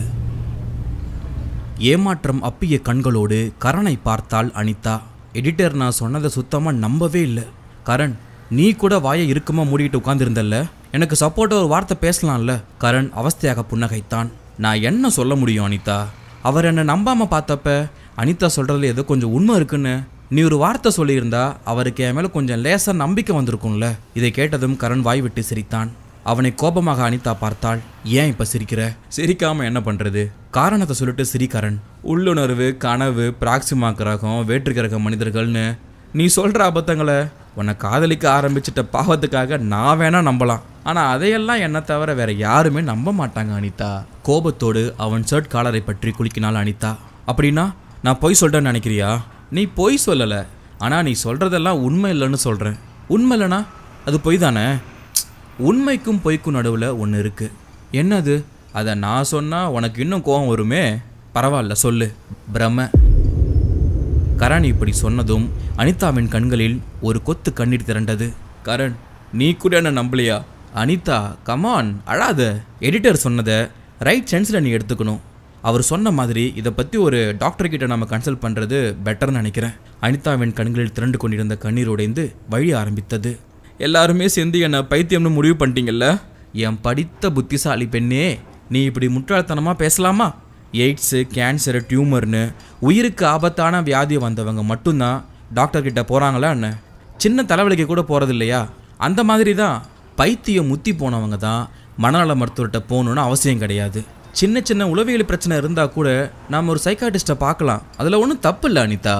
இல்லை, இது பிரம்மையோ கற்பனையோ கனவோ இல்லை, உள்ளுணர்வு தான். அதில் நான் ரொம்ப தெளிவாக இருக்கேன் கரண். அனிதா, மனசு ஒரு புதிர் மாதிரி.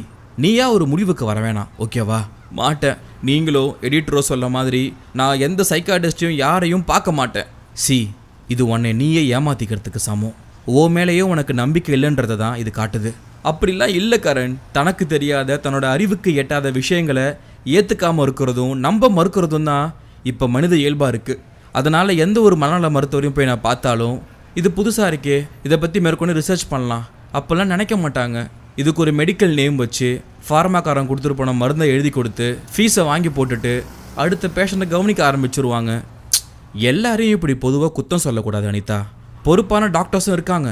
நீ சரின்னு சொல்லு, ஒரு நல்ல டாக்டர்கிட்ட நான் உன்னை கூட்டிகிட்டு போகிறேன். கரண், மறுபடியும் ஒரு தடவை இந்த மாதிரி ஏற்பட்டுச்சுன்னா அதை பற்றி நான் யோசிக்கிறேன். இப்போ நான் கிளம்புறேன். அந்த ஆட்டோவை கூப்பிடு கரண். கரண் குறுக்கே போன ஆட்டோவை பார்த்து சைகை செய்ய ஆட்டோ வட்டமடித்து அவள் அருகே வந்து நின்றது. அனிதா பின்சீட்டை ஆக்கிரமித்து கொண்டு கையசைத்தாள். பாய் கரண். பாய். ஆட்டோ நிறைய குழுக்கல்களோடு சாலையை தேய்க்க ஆரம்பிக்க மீட்டரில் எண்கள் பொத் என விட ஆரம்பித்தது. 15 நிமிட பயணத்தில் வீட்டை தொட்டது ஆட்டோ. ஒற்றை டியூப்லைட்டின் மங்கலான வெளிச்சம் சாலை இருட்டை விரட்டி கொண்டிருக்க அந்த மசமச வெளிச்சத்தில் சிரமப்பட்டு மீட்டர் எண்களை படித்து காசை கொடுத்தாள் அனிதா. பரிசில் வீட்டு சாவியை துழாவி கொண்டிருந்த போது ஆட்டோ அரைவட்டம் அடித்து சாலை முனையை நோக்கி செல்ல ஆரம்பித்தது. தேடிய சாவி கிடைக்கவே காம்பவுண்ட் கதவை கையை வைத்து தள்ளினாள். அது ஒரு சத்தத்தோடு உள்ளே திறந்த அதே வினாடி தெருவின் நிசப்தத்தை கலைக்கிற மாதிரி ஒரு சத்தம் கேட்கவே திரும்பி பார்த்தாள் அனிதா. அங்கே கருப்பாக பளபளப்பாக ஒரு கார் நின்று கொண்டிருந்தது. அதனுடைய கதவை மூடிய சத்தம்தான் அனிதாவுக்கு கேட்டது. அந்த காரில் இருந்து ஒரு ஆணும் பெண்ணும் இறங்கி வருவது நன்றாகவே தெரிந்தது. அதையெல்லாம் கவனிக்காமல் அனிதா காம்பவுண்டுக்குள் நுழைந்து வீட்டுக்குள் செல்ல முயன்ற வினாடி ஒரு பெண் கூப்பிட்டாள், அனிதா. அனிதா திரும்பி என்ன வேண்டும் என்பது போல பார்த்தாள். யார் நீங்க? என் பேர் எப்படி உங்களுக்கு தெரியும் என்ற ஒரு கேள்வி இருப்பது போல அவள் பார்வை பார்த்தாள். அவளும் அவனும் நெருங்கி வந்து புன்னகையோடு சொன்னார்கள், I am Chandar, I am Shakeela. Anitha அவர்களை புதிராக பார்த்து கொண்டிருந்த போதே ஷக்கிலா சொன்னாள், உனக்காக தான் நாங்கள் காத்துக்கிட்டு இருந்தோம். எனக்காக காத்துட்டு இருந்தீங்களா? எதுக்கு? உங்ககிட்ட கொஞ்சம் பேசணும் அனிதா. என்ன பேசணும்? இஃப் யூ டோன்ட் மைண்ட் வீட்டுக்குள்ளே போய் பேசலாமா? நீங்கள் யாருன்னே தெரியாது, என்கிட்ட என்ன விஷயமா பேசணும்னு சொல்லுங்கள், அதுக்கப்புறம் நான் சொல்கிறேன். அந்த சந்தர் அகலமாக புன்னகைத்தான். உன்னோட தயக்கம் எனக்கு புரியுது அனிதா. நீ தயங்க வேண்டிய அவசியமே இல்லை. நாங்களும் உன்னோட ஜாதி தான். வாட்? என்னோட ஜாதியா? அப்படின்னா நாங்களும் பத்திரிக்கைக்காரங்க தான். அவர்கள் இவ்வாறு சொல்ல அனிதா புருவங்களை உயர்த்தினாள். பத்திரிக்கைக்காரங்களா? ஆமாம். எந்த பத்திரிக்கை? உங்கள் பத்திரிக்கையோட ஒன் அண்ட் ஒன்லி காம்படிட்டர், சந்தனம் பத்திரிக்கை. அனிதாவின் நெற்றியில் மேலும் சுருக்கங்கள் விழுந்தன. சந்தனம் பத்திரிக்கையில் வேலை செய்கிற பல பேர் எனக்கு தெரியும். ஆனால் உங்களை பற்றி நான் கேள்விப்பட்டதே இல்லையே. எங்களை பற்றி உனக்கு தெரிஞ்சுக்க வாய்ப்பே இல்லை. ஏன் அப்படி சொல்கிறீங்க? நீங்கள் செஞ்ச ஒர்க்கை பற்றி கொஞ்சம் சொல்லுங்கள், நான் தெரிஞ்சுப்பேன். சந்தனம் பத்திரிக்கை நான் ரெகுலராக பார்த்துட்டு தான் வரேன். அப்படியா? ஒவ்வொரு வாரமும் வர்ற மெயின் ஸ்டோரி எங்கள் ஒர்க்கு தான். இல்லையே, அதெல்லாம் முள் அப்படின்ற பேரில் எழுதுறவர் எனக்கு நல்லாவே தெரியுமே. எழுதுறவரை மட்டும்தான் உனக்கு தெரியும் அனிதா. அதுக்கு பின்னால் இருக்கிறவங்கள பற்றி உனக்கு எதுவுமே தெரியாது, தெரியவும் வாய்ப்பில்லை. இவ்வாறு ஷக்கிலா சொல்ல, என்ன சொல்கிறீங்க நீங்கள்? எனக்கு புரியல என்று அனிதா சொல்ல, நாங்கள் பண்ணுறதெல்லாம் வெறும் பேக்ரவுண்ட் ஒர்க் மட்டும்தான். எழுத தகுந்த விஷயங்களையும் நபர்களையும் அடையாளம் காட்டுறதோட எங்கள் வேலை முடிஞ்சது. ஸோ ப்ளீஸ் அனிதாவா உள்ளே போய் பேசலாம் என்று ஷக்கிலா சொல்ல முகப்பு கதவை நெருங்கினார்கள். அனிதா சாவியை பொறித்து லாக்கை திறந்தாள். இருட்டாய் இருந்த சுவரை தடவி சுவிட்சை தட்ட அறை பூராவும் பிரகாசம் கொட்டியது. சோஃபாவை காட்டினாள் அனிதா. உட்காருங்க. அவர்கள் இருவரும் அமர்ந்தார்கள். எங்களுக்கு பெரிய நெட்வொர்க் இருக்குது அனிதா. எல்லா இடங்கள்லையுமே எங்கள் ஆட்களை நாங்கள் நிறுத்தியிருக்கோம். ஏன், உங்கள் ஆஃபீஸில் கூட எங்கள் ஆட்கள் இருக்காங்க. அவங்க கொடுத்த ஒரு இன்ஃபர்மேஷன் அடிப்படையில் தான் நான் உன்னை பார்க்க வந்திருக்கேன். என்ன சொல்கிறீங்க? என்ன தகவல் என்று அனிதா கேட்க, கொஞ்ச நேரத்துக்கு முன்னால் நீ உன்னோட பத்திரிகை ஆசிரியரை சந்திச்சு ஒரு விஷயம் சொல்லியிருக்க. அந்த தகவல் எங்களுக்கு வந்துருச்சு. இவ்வாறு ஷகிலா உதடுகளில் சிரிப்பு தவிர அதை அவள் சொல்ல என்ன என்பது போல அனிதா கேட்க, உன்னோட எடிட்டர் நீ சொன்ன எதையுமே நம்பல போல இருக்கு. ஆமாம், எவ்வளவு ஒரு சென்சேஷனல் நியூஸ் அது. அதை பற்றி நீ சொல்லியிருக்க. அதை பற்றி பரபரப்பாக ஒரு கவர் ஸ்டோரி போட்டா இந்தியா என்ன உலகமே திரும்பி பார்க்க வைக்கலாமே என்று சந்தர் சொல்ல, நீங்கள் சொல்கிறது சரிதான், ஆனால் ஆதாரம் இல்லாத விஷயங்களை வெறும் சென்சேஷனுக்காக போட மாட்டார் எங்கள் எடிட்டர். அது உங்களுக்கு தெரியாதுன்னு நினைக்கிறேன். கமான் அனிதா, நீ ஒரு முக்கியமான நிருபர், அது எல்லாருக்குமே தெரியும். நீயே சொல்கிற, ஆனால் நம்புற விஷயத்துக்கு கூட ஆதாரம் கேட்டால் எப்படி? அது தவிர இந்த மாதிரி விஷயத்துக்கெல்லாம் ஆதாரம் அவசியமே இல்லை. நீ உணர்ந்த விஷயத்த சொன்னாலே போதுமே. அந்த விஷயத்தை ரொம்ப விறுவிறுப்பாக கவர் பண்ணி அதை நம்புறதையும் நம்பாததையும் மக்களுடைய விருப்பத்துக்கு விட்டுலாமே என்று ஷக்கிலா சொல்ல, சரி இப்போ நீங்கள் என்னை எதுக்கு பார்க்க வந்தீங்க அதை முதல்ல சொல்லுங்க. சுற்றி விளைக்காம நேராக விஷயத்துக்கு வரோம் அனிதா. நீ சொன்ன விஷயங்களை சந்தனம் பத்திரிக்கையில் விறுவிறுப்பாக கவர் பண்ணி போடுறதுக்கு நாங்கள் ரெடியாக இருக்கோம். அதுக்கு நீ ரெடியா? சந்தர் கேட்டு நிறுத்தியதும் சின்னதாக திகைத்து போய் அவர்களை பார்த்தாள் அனிதா. நான் எப்படி சந்தனம் பத்திரிகைக்கு ஸ்டோரி தர முடியும்? தெரியும், அனுமதி இல்லாமல் நீ வேற பத்திரிகையில் எழுத முடியாது தான். வேணும்னா அனுமதி கேட்டுப்பாரு. அனுமதியா? ஐயோ, எடிட்டர் என்னை பார்வையிலே எரிச்சிருவாரு. அதை கேட்டதும் சந்தரும் ஷகிலாவும் சிரித்தார்கள். தெரியும் அனிதா, அதனால தான் எங்களுடைய அட்வைஸ் என்னன்னா, நீ தைரியமாக எங்கள் ரிப்போர்ட்டருக்கு இந்த விஷயத்தை பற்றி ஒரு பேட்டி கொடு. ஐயோ, அதனுடைய பின்விளைவுகள் ரொம்ப பயங்கரமாக பாதிப்பாக இருக்கும். எனக்கு என்ன பெரிய பாதிப்பு வந்துடும் நினைக்கிறேன் அனிதா. என் வேலையே போயிரும்பா. இப்பொழுது மீண்டும் அவர்கள் முகத்தில் சிரிப்பு. ஷகிலா சொன்னாள், அனிதா, அந்த வேலை போனா என்ன? உன்னோட பத்திரிகை ஆஃபீஸ்க்கு வெளியேயும் ஒரு உலகம் பறந்து விரிஞ்சிருக்கு. இந்த பேட்டி கொடுக்கறது மூலமா உனக்கு நிறைய புகழும் பணமும் கிடைக்கும். எல்லா பத்திரிகைக்காரங்களும் உன்னை மொய்க்க ஆரம்பிச்சிருவாங்க. அதை தொடர்ந்து சந்தரும் பேச ஆரம்பித்தான். ஆமா அனிதா, இந்த பேட்டியால உன்னோட வேலைக்கு ஏதாவது பிரச்சனை வந்தா இப்ப நீ இருக்கிற இதே லெவல்ல ஒரு வேலை உனக்கு சந்தனம் பத்திரிகையில ஏற்பாடு செஞ்சு தர்றது என்னோட பொறுப்பு. போதுமா? அனிதா பலமான யோசனையில் மூழ்கினாள். என்ன யோசனை அனிதா? எதை பற்றியும் மனசுக்குள்ளே போட்டு குழப்ப வேணாம். என்கிட்ட ஓப்பனாக சொல்லு. நாங்கள் உன்னோட எந்த பிரச்சனையையும் சால்வ் பண்ண ரெடியாக இருக்கோம். அனிதா மிக நிதானமாய் வார்த்தைகளை வெளியிட்டாள். நான் சொன்ன விஷயங்களை வேணும்னா என் எடிட்டர் நம்பாமல் இருக்கலாம். அவ்வளவு ஏன், என்னோட நெருங்கி பழகிற கரண் கூட அதை நம்பலை. ஆனால் நீங்கள் நம்பியிருக்கீங்க. அதுக்காக உங்களுக்கு நான் கண்டிப்பாக நன்றி சொல்லணும். பிரகாசமான முகங்களோடு சந்தரும் ஷகிலாவும் அவளை பார்த்து புன்னகைக்க, அனிதா சற்று முகம் இருக வார்த்தைகளை தொடர்ந்து பேச ஆரம்பித்தாள். ஆனால் புழக்கடை வழியாக வந்து என்ன அணுகிருக்கீங்க, அதுதான் எனக்கு சுத்தமாக பிடிக்கல. நியாயமாக நீங்கள் என்கிட்ட பேசியிருக்கவே கூடாது. என் எடிட்டர்கிட்ட நீங்கள் பேசியிருக்கணும். எல்லாத்துக்கும் உச்சமாக யாரோ யாருக்கிட்டையோ பேசுனதை ஆள் வச்சு ஒட்டு கேட்டு வேலை செய்கிற உங்களை தயவு செஞ்சு ஒரு பத்திரிக்கைக்காரங்கன்னு சொல்லிக்காதீங்க. ஏன்னா அது எங்களை மாதிரி உண்மையாக இருக்கிறவங்கள கேவலப்படுத்துகிற மாதிரி இருக்குது.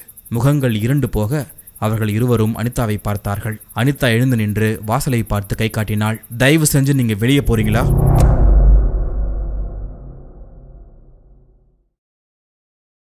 அத்தியாயம் 7. ராகவ் பிரசாத் லேபை விட்டு புறப்பட தயாரான போது டெலிஃபோன் கத்தியது. ரிசீவரை எடுத்தார். ஹலோ. எதிர்முனையில் இருந்த குரல் பதட்டமாக பேசியது. ஹலோ விஞ்ஞானி சார், நீங்க உடனே இங்க வரணும். பரிச்சயமான குரல்தான். நினைவுக்கு உடனே வரவில்லை அவருக்கு. சில வினாடிகள் குழப்பமடைந்த அவர் பிறகு அந்த குரலுக்கு சொந்தக்காரரை அடையாளம் தெரிந்து கொண்டார். மங்கள்ராம், நீங்களா? ஆமா சார், நீங்க சீக்கிரமா என் வீட்டுக்கு உடனே வாங்க ப்ளீஸ். விஷயத்தை சொல்லுங்க. Any problem? ராகவ் பிரசாத் கேட்டதும் மங்கள்ராமிடமிருந்து அவசரமான பதில் வந்தது. அந்த வேற்று கிரகத்து உயிரினத்தை கேம் கார்டர்ல படம் பிடிச்சிட்டேன். அவர் சொன்னதும் திகைப்படைந்த ராகவ் பிரசாத் அதே திகைப்போடு கேட்டார், உண்மையாவா? எஸ், ஒரு வினாடிக்கும் குறைவான நேரம் தான் ரெக்கார்ட் ஆயிருக்கு. கண்ணு மிக்கிற நேரத்துக்குள்ள அந்த உருவம் காணாம போயிடுச்சு. படம் ரொம்ப தெளிவா விழுந்திருக்கா? ஐ மீன் மற்றவங்க நம்புற மாதிரி அது பதிவா இருக்கா? அதை நான் வெறுமனே சொல்றதை விட நீங்க நேர்ல வந்து பார்க்கணும்னு நினைக்கிறேன். ஒரு சின்ன தயக்கத்திற்கு பிறகு ராகவ் பிரசாத் கேட்டார், மிஸ்டர் மங்கள்ராம், அந்த கேம் கார்டர் எடுத்துட்டு நீங்க இங்க வரலாமே. நான் எடுத்து வச்சிருக்க அந்த அபூர்வமான விஷயத்தை உரிய இடத்துல பத்திரமா செருக்கணும்ன்ற பொறுப்பு இப்ப என்கிட்ட இருக்கு. நான் இதை எடுத்துட்டு வெளியே வர்றது ரிஸ்கான விஷயம்னு என் மனசுக்கு படுது. என்னோட விசிட்டிங் கார்டு உங்ககிட்ட கொடுத்தான்ல, அதுல அட்ரஸ் இருக்கு. எஸ், எங்கிட்ட அந்த கார்டு இருக்கு. நானே இப்போ உங்கள் வீட்டுக்கு வரேன். ரிசீவரை வைத்த ராகவ் பிரசாத் மேஜைக்கு மேலே இருந்த அந்த பென் ஸ்டாண்டுக்கு அடியில் வைத்திருந்த மங்கள்ராமுடைய விசிட்டிங் கார்டை எடுத்தார். இன்டர்காமுடைய பொத்தானை எடுத்த அடுத்த முனையில் உதவியாளர் பவ்யமான குரலில் பேசினான். Good morning sir. நான் கிளம்பிட்டேன்ப்பா. Okay sir. மங்கள்ராம் என்னை அவசரமாக கூப்பிட்டுருக்காரு. அவரை பார்த்துட்டு அப்புறமா நான் வீட்டுக்கு போவேன். யாராவது ஃபோன் பண்ணால் என் செல் நம்பருக்கு கூப்பிட சொல்லுங்க, சரியா? Okay sir. ரிசீவரை வைத்துவிட்டு மங்கள்ராமின் விசிட்டிங் கார்டை பாக்கெட்டில் வைத்துக்கொண்டு கார் சாவியை எடுத்துக்கொண்டு லேபை விட்டு வெளியே வந்தபோது வானம் அரை இருட்டாக இருந்தது. கார் அந்த மசமசப்பான இருட்டுக்குள் பயணம் செய்ய ஆரம்பித்தது. காந்தி நகரில் இருந்த மங்கள்ராமின் பங்களாவை சுலபமாக கண்டுபிடிக்க முடிந்தது. அந்த பெரிய கேட்டுக்கு முன்னால் ஹாரன் அடித்த போது கருப்பு யூனிஃபார்ம் அணிந்த செக்யூரிட்டி ஆசாமி பளபளக்கும் துப்பாக்கியோடு எட்டி பார்த்தான். மங்கள்ராம் ஏற்கனவே அவர் வருகையை சொல்லி வைத்திருக்க வேண்டும். நீங்க மிஸ்டர் ராகவ் பிரசாத்தா? கார் நம்பரை சரிபார்த்து கொண்டே அவன் கேட்க தலையசைத்து மங்கள்ராமின் விசிட்டிங் கார்டு நீட்டினான் ராகவ் பிரசாத். அவன் கேட்டை திறந்தான். ராகவ் பிரசாத் காரில் உள்ளே சென்றார். காரை விட்டு இறங்கியதும் ஒரு வெள்ளை யூனிஃபார்ம் நபர் உள்ளிருந்து ஓடி வந்து காரின் கதவை திறந்து விட்டார். வாங்க சார். படிக்கட்டில் உயர்ந்து விஸ்தாரமான ஹாலுக்கு வந்தார்கள். அந்த நபர் மாடிப்படிகளை காட்டினார். சார் மாடியில் அவருடைய கம்ப்யூட்டர் ரூமில் இருக்காரு. மாடிப்படிகள் முடிஞ்சதுமே கதவு இருக்கு. நீங்க வந்ததும் உங்களை அங்கே தான் அனுப்பி வைக்க சொன்னாரு. தலையசைத்த ராகவ் பிரசாத் மாடிப்படிகள் ஏறி சென்றார். அந்த வீடு மிக பெரிதாக இருந்தது, ஆடம்பரமாக இருந்தது. அவர் சொன்ன கதவு வந்தது. கதவுக்கு வெளியே, மங்கள்ராம், மங்கள்ராம் என்று சொல்லிக்கொண்டே நின்று கொண்டிருந்தார். எந்த பதிலும் வரவில்லை. 10 நொடிகளுக்கு பிறகு அந்த கதவை திறந்து கொண்டு உள்ளே சென்றார். அந்த அறை மிக பிரம்மாண்டமாக இருந்தது, பெரிதாக இருந்தது. அங்கே இருந்த கம்ப்யூட்டர் டேபிளில் தலையை கவிழ்ந்திருந்தார் மங்கள்ராம். தூங்கிட்டாரா? நம்மள வர சொல்லிட்டு அவரு ஏன் தூங்குறாரு? மங்கள்ராம் அவர் அருகே சென்று கூப்பிட்டு பார்த்தார். மங்கள்ராமிடம் எந்த அசைவும் இல்லை. தோள்பட்டையில் கையை வைத்து லேசாக குலுக்கினார் ராகவ் பிரசாத். எதிர்ப்பே இல்லாமல் பொத்தென்று சரிந்தார் மங்கள்ராம். திடுக்கிட்டு போய் மறுபடியும் கூப்பிட்டு பார்த்தார். மங்கள்ராம், மங்கள்ராம் எழுந்திருங்க, மங்கள்ராம். அவரிடம் அசைவே இல்லை. அவருடைய மூக்கு அருகே கையை வைத்து பார்த்தார். சுவாசம் இல்லை. உடல் சில்லிட்டு போயிருந்தது. உற்று பார்த்தபோது மங்கள்ராமின் 2 காதுகளிலிருந்தும் நெளிந்து நெளிந்து ரத்தம் வழிந்து கெட்டியாய் உறைந்து போய் கிடப்பது அப்பொழுது அவருக்கு தெரிந்தது.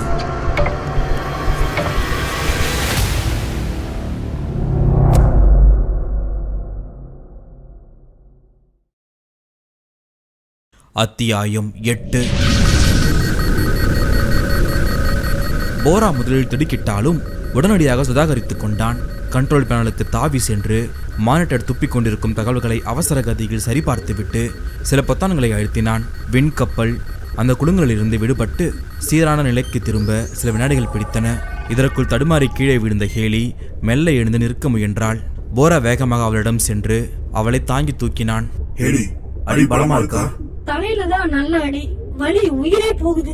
பிறகு மெடிக்கல் ரோபோ தனது அல்ட்ரா வயலட்டை அனுப்பி அவளை முழுமையாக ஸ்கேன் செய்து உடம்பில் ஏற்பட்டிருக்கும் காயத்தை டிஸ்பிளேவில் காட்டிவிட்டு டெலிவரி ட்ரேயில் கொஞ்சம் மருந்து பொருட்களை வெளியே தள்ளியது. போரா அவசரமாக முதலுதவி செய்து ஹேலியின் தலையில் இருந்து கொட்டும் நீல திரவத்தை நிறுத்தினான்.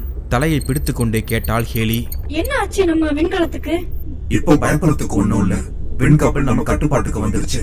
சரி, திடீர்னு ஏன் கட்டுப்பாட்டை இழந்துச்சு? நாம இந்த பூமி கிரகத்துடைய ஈர்ப்பு மையத்துக்குள்ள நுழைஞ்சிட்டோம். ஈர்ப்பு விசை மாற்றங்களாலதான் இந்த விபரீதம் ஏற்பட்டுச்சு. நான் நினைச்சேன். சரி, டார்கெட் திசையும் வெலாசிட்டியும் சரி பாத்தியா போரா? இந்த மாதிரி சந்தர்ப்பங்கள்ல நாம தவறான திசையில தூக்கி எறியப்படுறதுக்கு வாய்ப்பு ரொம்ப அதிகமா இருக்கு. நீ சொல்றது சரிதான் ஹேலி. நீ தடுமாறி கீழே விழுந்ததும் மெடிக்கல் அசிஸ்டன்ட் ரோபோவை அந்த ஸ்கேன் பாயிண்ட உன் பக்கம் திருப்பி விட்டுட்டு நான் ஒன்ன கூட கவனிக்காம உடனடியா நான் கண்ட்ரோல் பேனலுக்கு ஓடி போனேன். டார்கெட் ஆங்கிள் வெலாசிட்டியை சரிப்படுத்தி வேகமா கட்டுப்படுத்துறதுதான் என் முதல் வேலையா இருந்துச்சு. அதை கேட்டதும் வலியையும் பொருட்படுத்தாமல் போராவை பாராட்டினாள் ஹேலி. அதே வினாடியில் கண்ட்ரோல் பேனலில் அபாய அறிவிப்பு சிக்னல் விளக்குகள் சட்டென்று சொல்லி வைத்தார் போல ஒரே சமயத்தில் பிரகாசமாக ஒளிர ஆரம்பித்தன. சத்தமும் கேட்க ஆரம்பித்தன. இருவரும் வேக வேகமாக பேனலை நோக்கி ஓடினார்கள். போரா சத்தமிட்டான். ஹேலி, லேண்டிங் ரோட்ல முடக்கி விடு. டார்கெட் தரத்தை நெருங்கிட்டோம். அதற்கான அலர்ட் கருவிகள் தான் குரல் கொடுக்க ஆரம்பிச்சிருக்கு. ஹேலி கம்ப்யூட்டருக்கு தாவி லேண்டிங் ரோட்டுகளை இயக்கிக் கொண்டே விண் கப்பலுடைய உடம்பில் அப்பிக்கொண்டிருக்கும் கோழி முட்டை வடிவ ஜன்னல் வழியாக வெளியே பார்த்தாள். அடர்த்தியான காட்டு பிரதேசம், மரங்கள் இருந்தன, செடி கொடிகள் இருந்தன. அந்த நிலா வெளிச்சத்தில் அது தெளிவாக ஹேலிக்கு தெரிந்தது. அவள் லேண்டிங் ரோட்டன்களை செயல்படுத்திய உடனேயே அலாரங்கள் தங்கள் தொண்டையை நிறுத்தி கொண்டன. போரா சீரியஸான முகத்தோடு அவளை பார்த்தான். ஹேலி, இன்னும் கொஞ்சம் வினாடிகள் தான் இருக்கு. இந்த அந்நிய பூமிக்குள்ள நாம கால் பதிக்க போறோம். இந்த வினாடிக்கு அப்புறம் தான் நமக்கு நிஜமான சவால்கள் காத்துக்கிட்டு இருக்கு. வாழ்வா சாவா முயற்சி இது ஹேலி. ஹேலி அவளை பார்த்து புன்னகைத்துக் கொண்டே பேச ஆரம்பித்தாள். இந்த காரியத்துல இருக்கிற சவால்கள் நல்லாவே எனக்கு தெரியும் போரா. அதுக்காக எடுத்த எடுப்பிலேயே இப்படி எதிர்மறையா சிந்திக்க வேணாம். எனக்கு பாசிட்டிவ் அப்ரோச் தான் ரொம்ப பிடிக்கும். இந்த பூமியில இருக்கிற மனிதர்களை விட டெக்னாலஜில பல மடங்கு சிறந்தவர்கள் நாம. டெக்னாலஜி துணையோட திட்டமிட்டபடி இந்த இடத்த மனிதர்கள் சில பேரை தேர்ந்தெடுத்து வெற்றிகரமா நாம கடத்தி கொண்டுதான் போறோம். இதுல எந்த சந்தேகமும் கிடையாது போரா. நம்பிக்கையோடு ஹேலி சொன்ன அந்த அர்த்த ராத்திரி வினாடியில் காட்டு பிரதேசத்தின் அடர்ந்த மரம் ஒன்றின் கிளைகளை சடசடவென முறித்து கொண்டு செங்குத்தாக தரையிறங்கி குத்திட்டு நின்றது பிராக்சிமா கிரகத்தின் அந்த விண் கப்பல்.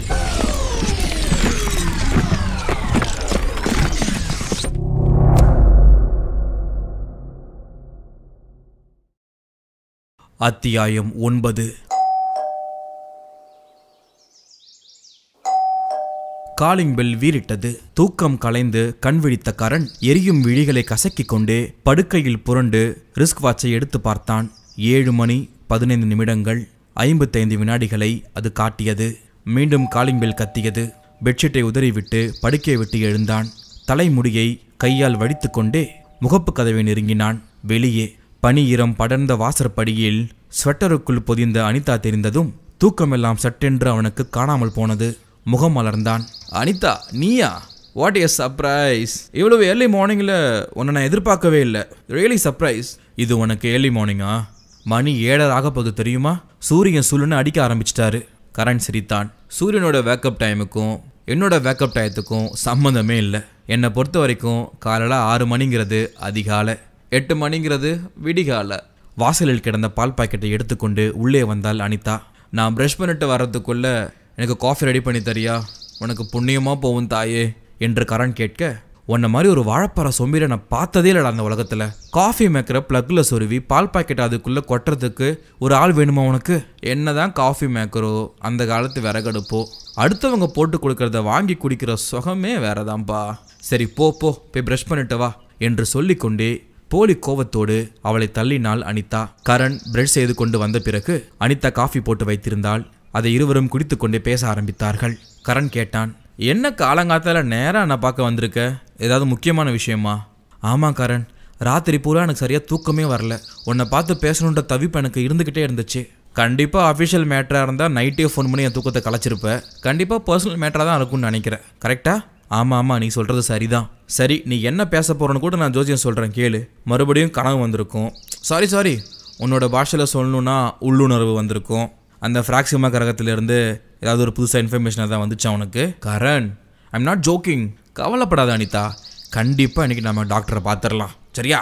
கரண், அதை பற்றி நான் இப்போ பேச வரல. இன்னொரு விஷயம் நேற்று நடந்துச்சு. இன்னொரு விஷயமா? என்னது?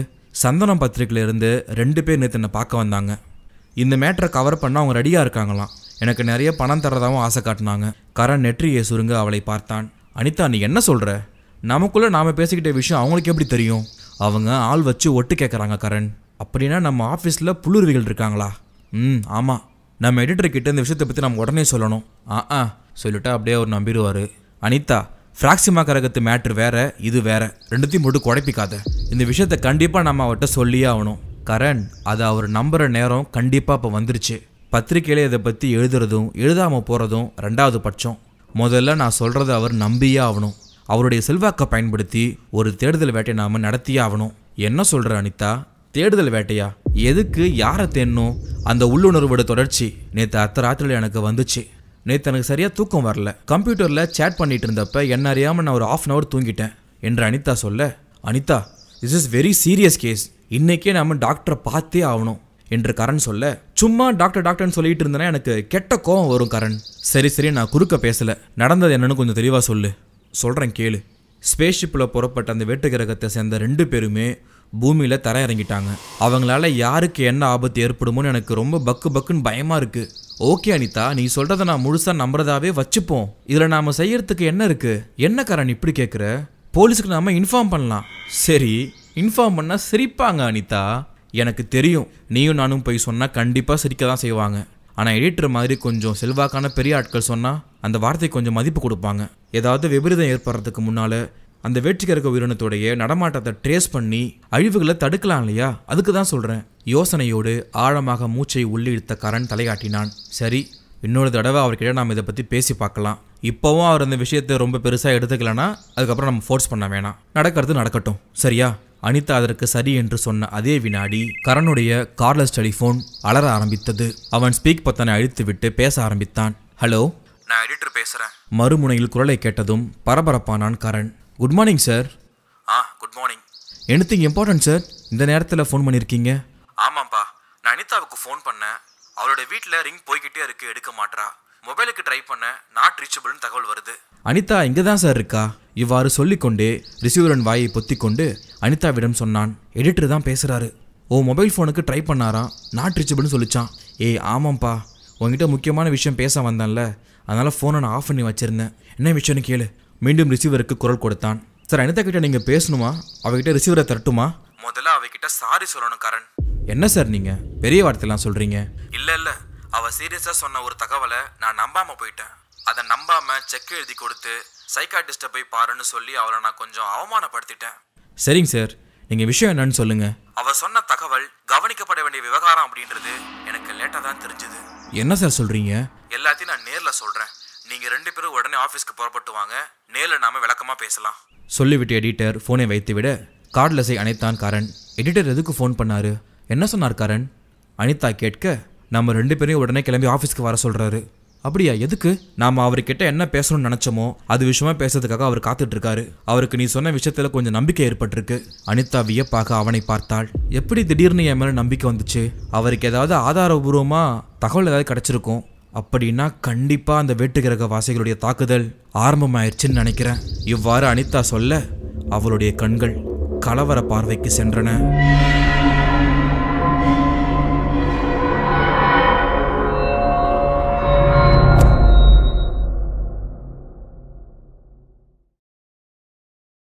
அத்தியாயம் 10.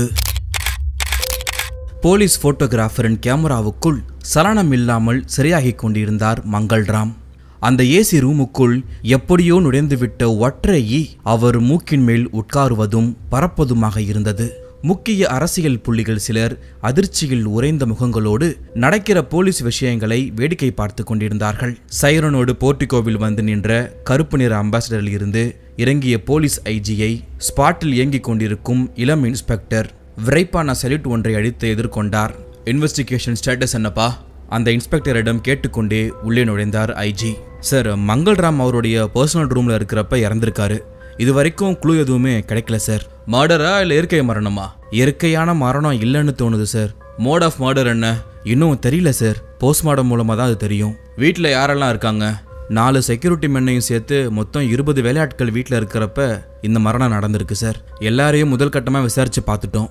யார் மேலேயும் சந்தேகப்படுற மாதிரி முகாந்திரம் எதுவுமே ஏற்படலை சார். அவர் சாவறதுக்கு 10 நிமிஷம் முன்னால ஒரு சர்வெண்ட்டை கூப்பிட்டு பேசியிருக்காரு. இது தவிர கேட் செக்யூரிட்டி கிட்ட இன்டர்காமில் பேசியிருக்காரு சார். அப்படியா? என்ன பேசினாரு? சயின்டிஸ்ட் ராகவ் பிரசாத் இவர் சந்திக்க வந்துட்டு இருந்தார். அவரை ரிசீவ் பண்ணி தன்னோட அறைக்கு அனுப்பி வைக்கும்படியா இன்ஸ்ட்ரக்ஷன் தந்திருக்காரு சார். ஐஜியுடைய அகலமான நெற்றியில் நிறைய சுருக்க வரிகள் பிறந்தன. சயின்டிஸ்ட் ராகவ் பிரசாத்தா? ஆமா சார். அவர் இவரோட அறைக்கு போனப்பதான் இறந்து கிடக்கிறது தெரிஞ்சது. நமக்கு ஃபர்ஸ்ட் இன்ஃபர்மேஷன் தந்ததும் அவர் தான் சார். அவருக்கும் மங்கள்ராமுக்கும் என்ன தொடர்பு? 2 நாள் முன்னாடி ராகவ் பிரசாத்தை மங்கள்ராம் மீட் பண்ணி பேசியிருக்காரு. ராகவ் பிரசாத் நிறைய அதிர்ச்சிகரமான தகவல் எல்லாம் சொல்றாரு சார். ஐஜியின் புருவங்கள் நெளிய இன்ஸ்பெக்டருடைய முகத்தை உற்று பார்த்தார். வாட்? அதிர்ச்சிகரமான தகவல்களா? என்ன சொல்றாங்க? ஆமா சார், அந்த மரணத்துல ஏலியன்ஸுக்கு தொடர்பு இருக்கிறதா அவர் சொல்றாரு. என்ன ஏலியன்ஸா? அதாவது வேற்றுக்கிரக மனிதர்கள்? ஆமா சார். என்னையா அது? விஞ்ஞானி ராகவ் பிரசாத் இங்க இருக்காரா? ஹாலில் தான் சார் இருக்காரு. அவர்கிட்ட நான் பேசணும். ஓகே சார், நான் அவரை கூப்பிட்டு வரட்டுமா? இல்லை, முதல்ல சம்பவம் நடந்த அறையை பார்க்கணும், வந்து காட்டு. இன்ஸ்பெக்டர் ஐஜியை மாடிலிருந்து மங்கள்ராமின் பர்சனல் அறைக்கு அழைத்து வந்தார். பவுடர் தூவி கொண்டிருந்த ஃபாரன்சிக் ஆட்கள் ஐஜிக்கு விஷ் பண்ணிவிட்டு பணியை தொடர்ந்தார்கள். ஐஜி நிதானமாக அறை முழுவதையும் ஒரு முறை பார்வையால் கழுவிவிட்டு மங்கள்ராமின் உடல் மேல் சற்று நேரம் பார்வையை நிறுத்தி வைத்திருந்தார். கண்ணும் நாக்கும் வெளியே தள்ளி இருக்கு. இவர் கழுத்து நெரிச்சு கொலை செய்யப்பட்டிருக்கலான்னு நினைக்கிறேன். முதல்ல அப்படிதான் சார் நானும் யூகிச்சேன். ஆனால் அந்த யூகம் தப்பு சார். எதை வச்சு அப்படி சொல்றீங்க? கண்ணு நாக்கெல்லாம் வெளியே தள்ளுற அளவுக்கு கழுத்தை நெரிச்சிருந்தா நிச்சயமாக கழுத்தில் விசிபிள் மார்க்ஸ் இருக்கணும் சார். ஆனால் அப்படி எந்த மார்க்ஸுமே மங்கள்ராம் கழுத்தில் இல்லை. ஐஜி யோசனையாய் நெற்றியை கீற இன்ஸ்பெக்டர் தன் கணிப்பை மேலும் வெளிப்படுத்தினார். வீடு பூராவும் ஆட்கள் இருக்கிறப்ப இப்படி பலாத்காரமாக கொலை செய்யணும்னா அதுக்கு இங்கே ஒரு பெரிய போராட்டமே நடந்திருக்கும் சார். ஆனால் இந்த ரூம் துளி கூட கலையாம அப்படியே வச்சபடியா இருக்கு. ஓகே, நீங்கள் சொல்கிற பாயிண்ட்ஸ் எல்லாம் கொஞ்சம் யோசிக்கக்கூடிய விஷயந்தான். அது மட்டும் இல்லை சார், வழிச்சு சீவன மங்கள்ராமுடைய தலை கூட கலையாம அப்படியே இருக்கு sir. Yeah you are correct. தீவிர யோசனையுடன் அந்த அறையை கடந்த ஐஜி ஹாலில் இருந்த ராகவ் பிரசாத்தை வந்து சந்தித்தார். பரஸ்பர அறிமுகம் முடித்துக்கொண்டு விஷயத்திற்கு வந்தார் ஐஜி. மங்கள்ராம் உங்களுக்கு எப்படி பழக்கம்? ராகவ் பிரசாத் பேச ஆரம்பித்தார். 2 நாளைக்கு முன்னால என்னை வந்து சந்திச்சார் சார். தனக்கு ஏதோ ஆபத்து ஏற்பட்டிருக்கதாகவும் அவருக்கு ஏற்பட்டிருக்க ஆபத்திலிருந்து என்னால தான் காப்பாற்ற முடியும்னு நினைச்சதுனால என்னை பார்க்க வந்திருக்குன்னு அவர் சொன்னாரு. அவர் நினைச்சா இசட் லெவல் செக்யூரிட்டி கூட வாங்கிக்க முடியுமே. அவர் எதுக்காக தன்னோட பாதுகாப்புக்காக உங்களை வந்து பார்த்தாரு? எஸ் சார், இதே கேள்வியை தான் நானும் அவர்கிட்ட கேட்டேன். அதுக்கு அவர் என்ன ஆன்சர் பண்ணாரு? வினோதமான ஆபத்து என்ன சூழ்ந்திருக்கு, வேற்றுக்கிரக வாசிகளுடைய நடமாட்டத்தை நான் உணர்றேன், அதனால தான் உங்ககிட்ட உதவி கேட்டு வந்திருக்குன்னு என்கிட்ட சொன்னாரு. சரி, நீங்க அவருக்கு ஹெல்ப் பண்ணீங்களா? அதுக்கான ஆதாரம் ஏதாவது இருக்கா? எதை வச்சு நீங்க வேற்றுக்கிரக வாசிகள் நடமாட்டம் இருக்கிறதா சொல்றீங்க அப்படின்னு கேட்டேன். அவரால் அதுக்கு பதில் சொல்ல முடியல. சரி, நான் வெளிப்படையாகவே உங்ககிட்ட நான் ஒன்று கேட்குறேன். இந்த மாதிரி இந்த வேற்றுக்கிரக வாசிகள், இந்த ஏலியன்ஸ், இந்த நடமாட்டெல்லாம் இருக்கிறதுக்கு வாய்ப்பு இருக்கா மிஸ்டர் ராகவ் பிரசாத்? இருக்குன்னு நிரூபிக்க முடியலனாலும் இல்லைன்னு மறுக்க முடியாது சார். அப்படின்னா நீங்கள் மங்கள்ராமுக்கு எந்த உதவியுமே செய்யலை, கரெக்டா? நோ, எனக்கு இருந்த வேலை பளுவுக்கு மத்தியில் புதுசாக இந்த மாதிரி ஒரு விஷயத்தில் ஈடுபட எனக்கு நாட்டம் ஏற்படலை. முதல்ல இது எந்த அளவுக்கு உண்மை, இதனுடைய தீவிரம் என்னன்னு தெரிஞ்சுக்க தான் நான் விரும்பினேன். அதனால் சில யோசனைகள் சொல்லி அவரை நான் திருப்பி அனுப்பி வச்சேன். எந்த மாதிரியான யோசனைகள் நீங்கள் சொன்னீங்க? அந்த நடமாட்டத்தை ஸ்டில் கேமராவிலையோ இல்லை வீடியோ கேமராவிலையோ ஷூட் பண்ண சொன்னேன். அப்போதான் இது சம்மந்தமாக மற்றவங்ககிட்ட பேச முடியும். பெரிய அளவில் உதவிகள் தேவைப்படணும் அப்படின்னா அதுக்கு தேவையான ஆதாரங்கள் நம்ம கையில் இருக்கணும்ல சார். அந்த எண்ணத்தில் தான் நான் அப்படி சொன்னேன். நல்லா தான் சொல்லியிருக்கீங்க. அதுக்கு மங்கள்ராம் என்ன சொன்னார்? அது அவரும் ஒத்துக்கிட்டாரு. அதற்கான முயற்சியில் அவர் இறங்கணும்னு சொன்னார். அதுக்கப்புறம் இன்னைக்கு திடீர்னு எனக்கு ஃபோன் பண்ணி அவசரமாக என்னை இங்கே வர சொன்னார்.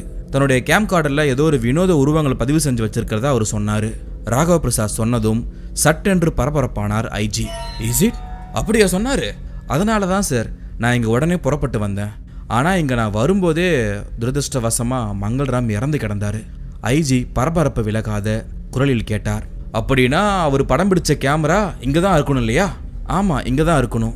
வந்தவொன்னே அவர் இறந்து கிடந்ததை பார்த்த அந்த அதிர்ச்சியில் எனக்கு அதை பற்றி யோசிக்க தோணலை சார். சர்வன்ஸை கூப்பிட்டு சொன்னேன். அப்புறம் போலீஸுக்கு தகவல் கொடுத்துட்டு காத்துக்கிட்டு இருக்கேன். சரி, அந்த கேம் ரெக்கார்டர் அவரோட ரூமில் தானே இருக்கும்? ஆமாம் சார். ஐஜி இன்ஸ்பெக்டரை கூப்பிட்டு விஷயத்தை சொல்ல உத்தரவுகள் பறந்தன. அடுத்த சில வினாடிகளில் மங்கள்ராமின் பர்சனல் அறைக்குள் கேமரா வேட்டை ஆரம்பமானது. 10 நிமிட தேடலுக்கு பிறகு கம்ப்யூட்டருக்கு மேஜைக்கு கீழே கையடக்க டிஜிட்டல் வீடியோ கேமராவை கண்டுபிடித்தார்கள். சோனி டிஜி கேம். தங்க எழுத்துக்கள் அதன் கருப்பு உடம்பில் மின்னியது. உள்ளங்கை சைஸில் எல்சிடி டிஸ்பிளே. ரொம்ப சின்னதாக இருக்கே. டிவியிலோ கம்ப்யூட்டர்லோ கனெக்ட் பண்ணி பெருசாக பார்க்க முடியும் சார். அப்படின்னா ஹாலில் இருக்க டிவியில் உடனே அதை கனெக்ட் பண்ணுங்க என்று ஐஜி சொல்ல அவருடைய உத்தரவை தொடர்ந்து அவர்கள் செயல்பட ஆரம்பித்தார்கள். அடுத்த 10வது நிமிடத்தின் ஆரம்பத்தில் ஹால் டிவியில் அது இணைக்கப்பட அந்த கேமராவில் பதிவாகியிருந்த காட்சிகள் ஓட ஆரம்பித்தன. அத்தியாயம் 11. 20வது நிமிடம். கரணும் அனிதாவும் எடிட்டரின் மேஜைக்கு முன்னால் இருந்தார்கள். எடிட்டர் படு சீரியஸான முகத்தோடு இருந்தார்.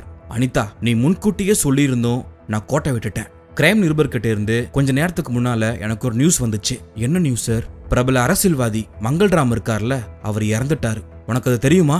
அந்த வேளை மொபைல் போனுக்கு தகவல் வந்துச்சு சார். அவர் சாவுல மர்மம் இருக்கு. மங்கள்ராம் வீட்ல இருந்த இஸ்ரோ விஞ்ஞானி ராகவ் பிரசாத்தை நம்ம நிருபர் சந்திச்சு பேசியிருக்காரு. கரணும் அனிதாவும் புருவங்களை சுருக்கினார்கள். விஞ்ஞானி ராகவ் பிரசாத்தா? அவர் எங்க சார் இங்க வந்தாரு? இதே ஆச்சரியத்தோட தான் நம்ம நிருபர் அவர் வாயை கிளறி இருக்காரு. அப்ப அவர் தந்த தகவல்கள் நீ சொன்ன விஷயங்களோட நல்லா ஒத்து போகுது அனிதா. அவர் என்ன சார் சொன்னாரு? கொஞ்ச நாளாவே UFO நடமாட்டங்களை பத்தி மங்கள்ராம் ஃபீல் பண்ணியிருக்காரு. அதை பத்தி ராகவ் பிரசாத் கிட்ட அவர் டிஸ்கஸ் பண்ணியிருக்காரு. ஆனா ராகவ் பிரசாத் அவர் சொன்னதை அவ்வளவு சீரியஸா எடுத்துக்கல. விளைவு இப்ப மங்கள்ராம் உயிரோடு இல்ல. சில விஷயங்கள்ல உள்ளுணர்வு சொல்றத ஏத்துக்க தான் வேணும். ஆதாரம் தேடிட்டு இருக்க கூடாதுன்ற நிஜத்தை இப்ப நான் புரிஞ்சுக்கிட்டேன் அனிதா. கரண் சொன்னான். சார், அப்படின்னா அடுத்த அனிதா சொல்ல போற விஷயத்த நீங்க சரியா புரிஞ்சுக்கிட்டு நடவடிக்கை எடுத்தீங்கன்னா இன்னொரு விபரீதத்தை தவிர்க்க முடியும் sir. You are correct Karan. என்ன விஷயம் அனிதா? நீ சொல்லு. உள்ளுணர்வு என்ன சொல்லுது? நீ இப்ப என்ன சொன்னாலும் அதை முழுசா நம்புறதுக்கு நான் தயாரா இருக்கேன். அனிதா பேச ஆரம்பித்தாள். பிராக்சிமா கிரகத்திலிருந்து 2 ஏலியன்ஸ் ஏதோ ஒரு அடர்ந்த காட்டு பகுதிக்குள்ள அவங்களோட விண்கப்பலை லேண்ட் பண்ணிருக்கிற வரைக்கும் எனக்கு தெரியும் சார். அந்த ஏலியன்ஸோடைய அடுத்த குறி யாருன்னு உன்னால சொல்ல முடியுமா அனிதா? அனிதா பலமாக உதட்டை பிதுக்கி தெரியாது சார். அதை உன்னால சொல்ல முடியலன்னா பரவாயில்ல அனிதா. ஆனா உன்னோட இந்த உள்ளுணர்வு அந்த அனுபவத்தை உடனடியா ஒரு கட்டுரையா எழுதி கொடு. அடுத்து வர்ற இதழில் அதை பப்ளிஷ் பண்ணலாம். அந்த கட்டுரையை பார்த்த பின்னாடி இந்த மாதிரி அனுபவத்துக்கு ஆளான வாசகர்கள் யாராவது கண்டிப்பா இருப்பாங்க. அப்படி இருந்தாங்கன்னா நிச்சயமா நம்ம தொடர்பு கொண்டு பேசுவாங்க. அனிதா தலையசைத்தாள். ஓகே சார், அப்ப நான் உடனே எழுதி தரேன். அவள் சொன்ன வினாடி டெலிபோன் வீறிட்டது. ரிசீவரை எடுத்து காதில் வைத்தார் எடிட்டர். மறுமுனை பேசியதை உன்னிப்பாக கேட்டுக்கொண்டே தலையசைத்தார். எஸ், ஓ ஓகே. ரிசீவரை வைத்த கையோடு அவளிடம் சொன்னார். கிரைம் ரிப்போர்ட்டர் கிட்ட இருந்து இப்போ ஒரு கால் வந்துச்சுமா. என்ன விஷயம் சார்? Anything serious? விஞ்ஞானி ராகவ் பிரசாத் அனிதாவை உடனே பார்க்கணும்னு விருப்பப்படுறார்.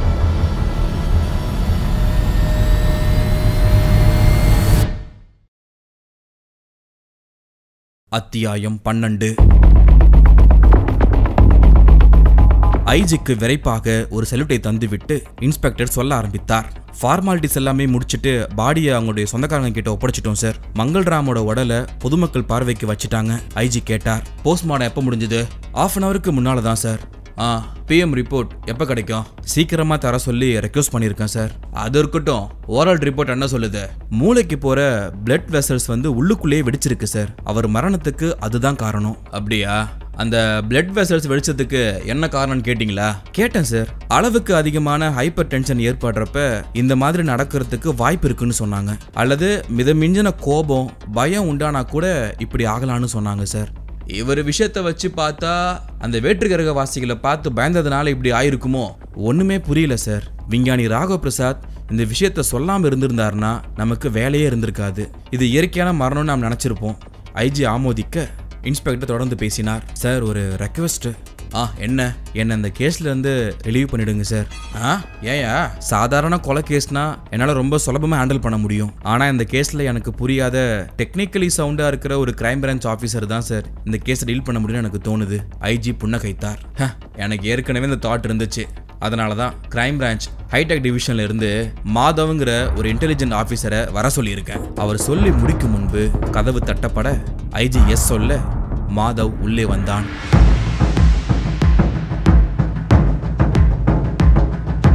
காட்டன் ஷர்ட் ஜீன்ஸில் ஒரு கல்லூரி மாணவனை போல தோற்றமளித்தான். தலைமுடியை ஒரு கையால் ஸ்டைலாக ஒதுக்கி விட்டு கொண்டே மறு கையால் கூலிங் கிளாஸை கழட்டினான். Good morning sir. Good morning, take your seat.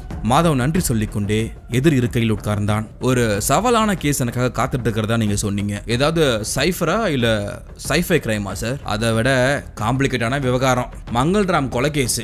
கொலையில வேட்டு கிரகத்தை சேர்ந்த உயிரினங்களுக்கு தொடர்பு இருக்கிறதா முதல் கட்ட விசாரணையில ஆதாரபூர்வமா தெரிஞ்சிருக்கு. சட்டென்று நிமிர்ந்து உட்கார்ந்த மாதவ் நெற்றியை பலமாக சுருக்கி கொண்டே கேட்டான். இன்ட்ரெஸ்டிங் சார், டீடைல்ஸ் தர முடியுமா? இன்ஸ்பெக்டர் தந்த காகித கத்தைகள் அடங்கிய ஃபைலை நிதானமாக புரட்டி முடித்த மாதவ் தீவிரமான குரலில் ஐஜியிடம் சொன்னான். இது ஒரு சவாலான கேஸ் தான் சார், ஆனா என்னால கண்டிப்பா சால்வ் பண்ண முடியும். இவ்வாறு சொன்னவனின் குரலில் டன் டன்னாய் நம்பிக்கை இருந்தது.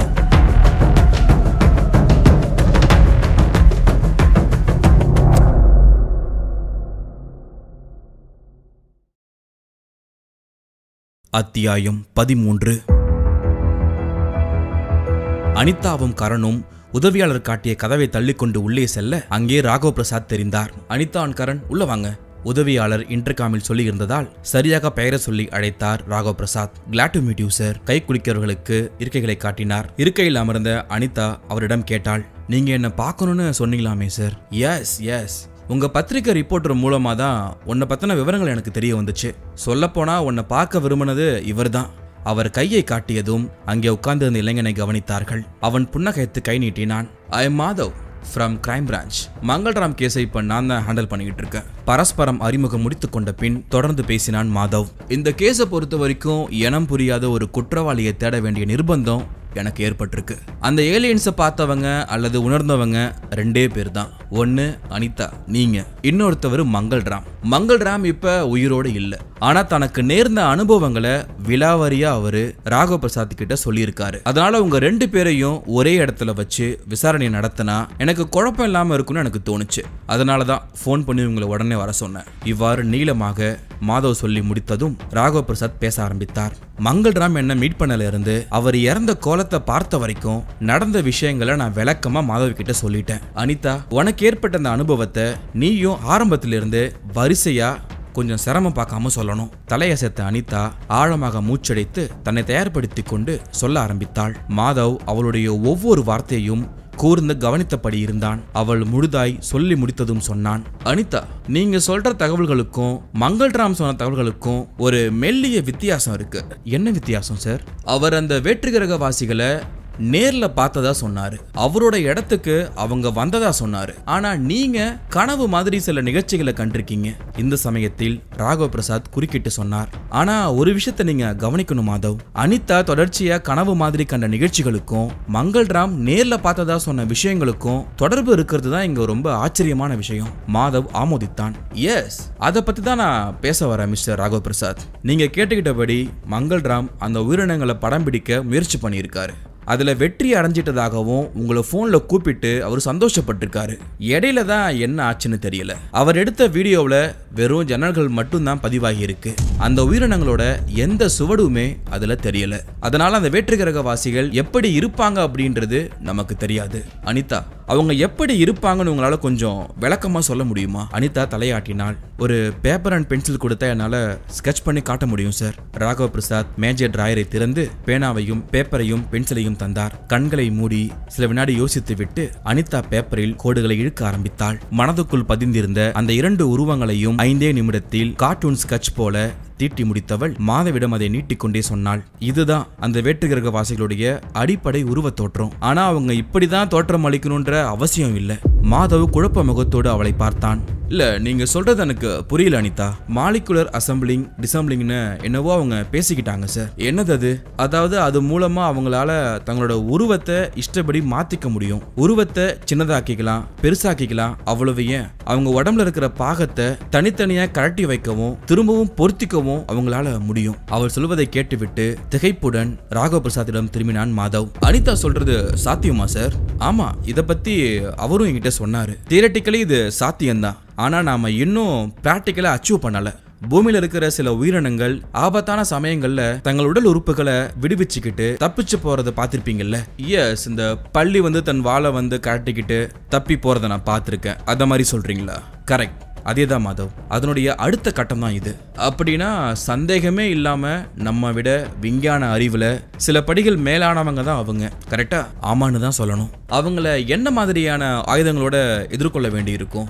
மாதவின் அடுத்த கேள்விக்கு புன்னகையை பதிலாக தந்தார் ராகவ பிரசாத். இதெல்லாம் யுகங்களுக்கு அப்பாற்பட்ட விஷயம் மாதவ். எதுக்கும் நம்ம கிட்ட இருக்கிறதுலேயே அதிநவீன ஆயுதங்களை தயாரா வச்சுக்கிறது உத்தமம். அதுக்கு மேல நம்ம நேர்ல பாக்குறோம் அப்படின்னா மூளையை பயன்படுத்தி தான் நம்ம ஏதாவது பண்ணணும். மாதவ் அவருடைய அறிவுரையை மனதுக்குள் தீவிரமாக அசை போட்டுக் கொண்டிருந்த போது பாக்கெட்டில் இருந்த செல்போன் பிரபல ஆங்கில பாடலை பாடிக்கொண்டே அவனை கூப்பிட்டது.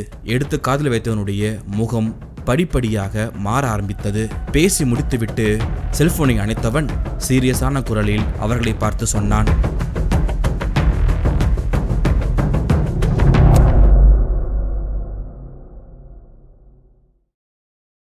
அத்தியாயம் 14. ராகவ பிரசாத் கார் ஓட்டி கொண்டிருக்க அந்த கார் ராட்சச வேகத்தில் சீறிக்கொண்டிருந்தது. முன்சீட்டில் அவருக்கு பக்கத்தில் மாதவ் உட்கார்ந்திருந்தான். மாதவ் தன்னுடைய செல்போன் எண்களை அழுத்த எதிர்முனையில் ரிங் போய்க் கொண்டிருந்தது. காத்திருந்தான்.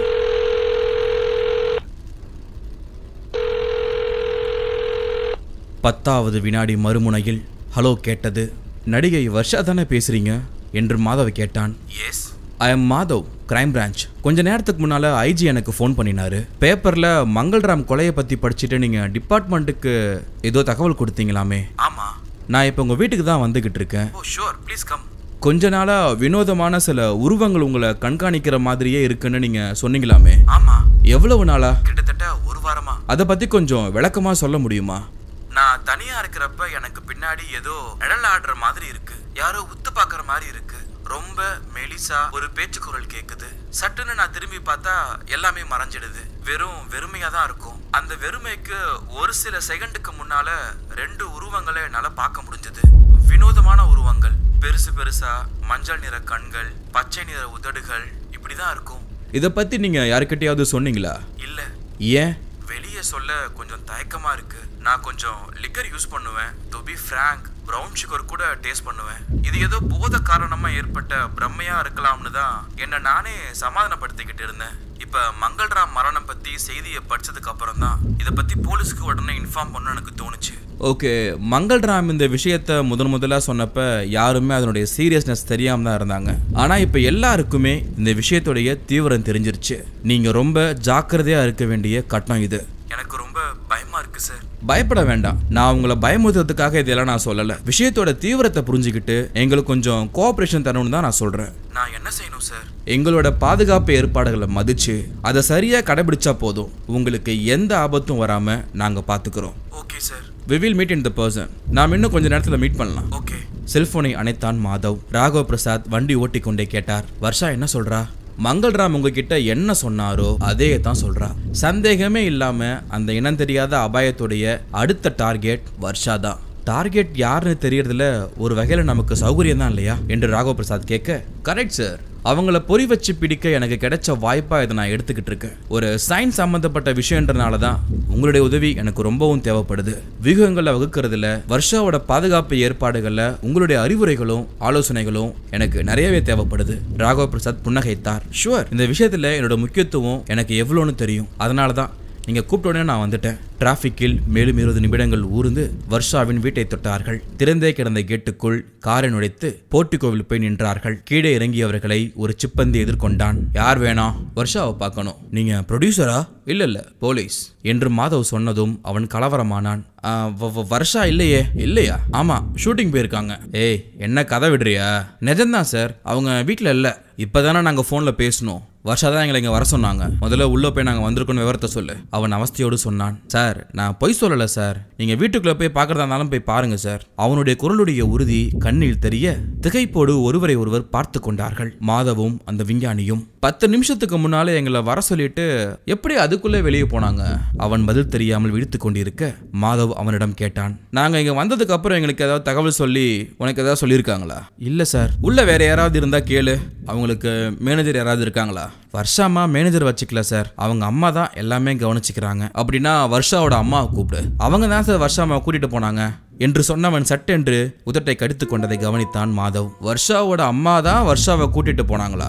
எங்க போனாங்கன்னு சொல்லு. இல்ல சார், வர்ஷாமாவும் அவங்க அம்மாவும் தான் கிளம்பி போனாங்கன்னு சொல்ல வந்தேன். அவனுடைய குரலில் ஒருவித தடுமாற்றம் வெளிப்பட அதை கவனித்த மாதவ் விடாமல் கேட்டான். நீ என்னவோ பொய் சொல்ற. இல்ல சார். எங்க போனாங்க அவங்க? உண்மையை சொல்றா.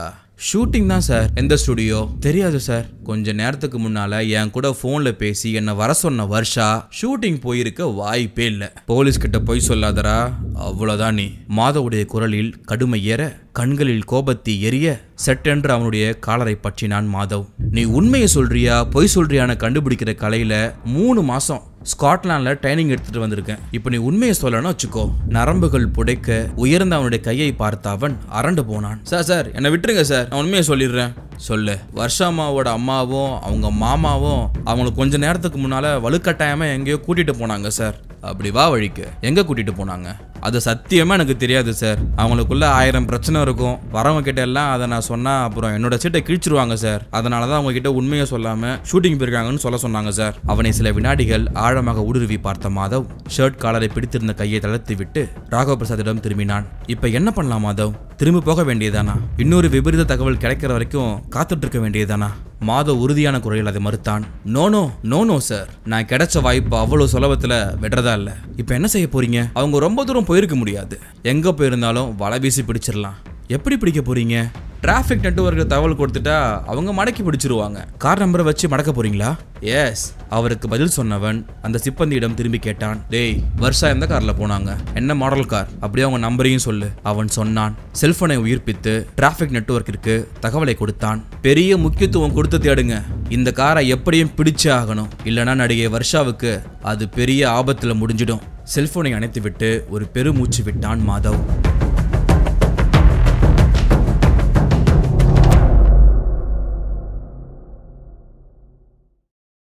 அத்தியாயம் 15.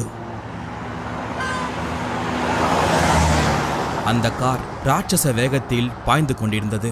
காரை ஓட்டிக் கொண்டிருந்தவன் வர்ஷாவின் தாய் மாமன் நாராயணா. பின் சீட்டில் வர்ஷாவும் அவள் அம்மா பார்வதியும் இருந்தார்கள். மிகவும் குண்டாக இருந்த பார்வதி பின் சீட்டுடைய பாதியை ஆக்கிரமித்திருந்தாள். வழிநெடுக வர்ஷாவை திட்டிக் கொண்டே வந்தாள். உன்னை யாரு போலீஸுக்கு போன் பண்ண சொன்னது? அதை கேட்டதும் கண்கள் சிவந்திருந்த வர்ஷா சீறிக்கொண்டு பேசினாள். உங்களை யாரு பேரல் கனெக்ஷன் வச்சு நான் போன்ல பேசினதை விட்டு கேட்க சொன்னது? பார்வதி பதிலுக்கு சீறினாள். ஆமாண்டி, உன் மாமங்கார நாராயணாவுக்கு நான் கொடுத்திருக்கிற முக்கியமான வேலையே உன்னை பத்திரமா பாத்துக்கிறது தான். அவன் உன்னோட ஒவ்வொரு அசவையும் கவனிப்பான். அது என்னப்ப? எல்லாம் உன்னோட நல்லதுக்கு தான். புரிஞ்சுக்கோ. நாகரிகம்னா என்னன்னு உங்க 2 பேருக்கும் இம்மியாலாவது தெரியுமா? இன்னைக்கு நான் டெலிபோன்ல பேசுறத விட்டு கேட்கிற இந்த மாம உன்னை நல்லா பாத்துக்கிறேன்னு சொல்லிட்டு ட்ரெஸ் மாத்திர ரூம்ல கேமரா வச்சாலும் வைப்பாரு என்று வர்ஷா சொல்ல, ஆமாண்டி, தேவைப்பட்ட அதையும் செய்யதான் வேணும். இவ்வாறு பார்வதி சொல்லிக்கொண்டே வெற்றிலையை குதப்பியபடி சர்வ சாதாரணமாக சொன்னாள். அதிர்ந்து போய் அவளை பார்த்தாள் வர்ஷா. அம்மா, நீ எல்லாம் ஒரு அம்மாவா? அம்மானா இது எதைதான் பேசணும்னு தராதாரம் பிரிச்சு பார்த்து சில் குத்துறதுக்கு இது என்ன சென்சார் போர்டா? வெளிப்படையா பேசுற அம்மா கிடைச்சிருக்காளுன்னு சந்தோஷப்படுடி. காரை ஓட்டிக்கொண்டே நாராயணன் சொன்னான். வர்ஷா, நீ பண்ணனது எவ்வளவு பெரிய மிஸ்டேக் தெரியுமா? என்கிட்ட ஒரு வார்த்தை கேட்காம நீ போலீஸுக்கு ஃபோன் பண்ணிக்கிறவே கூடாது. ஏன் நான் எவ்வளவு பெரிய ப்ராப்ளம்ல சிக்கிருக்குன்னு உங்க யாருக்குமே புரியல. பேப்பரை படிச்சு பாருங்க. அந்த மங்கள்ராமுக்கு ஏற்பட்ட கதி தான் எனக்கும் ஆக போகுது. அப்படி எல்லாம் ஆக விடுவோமா?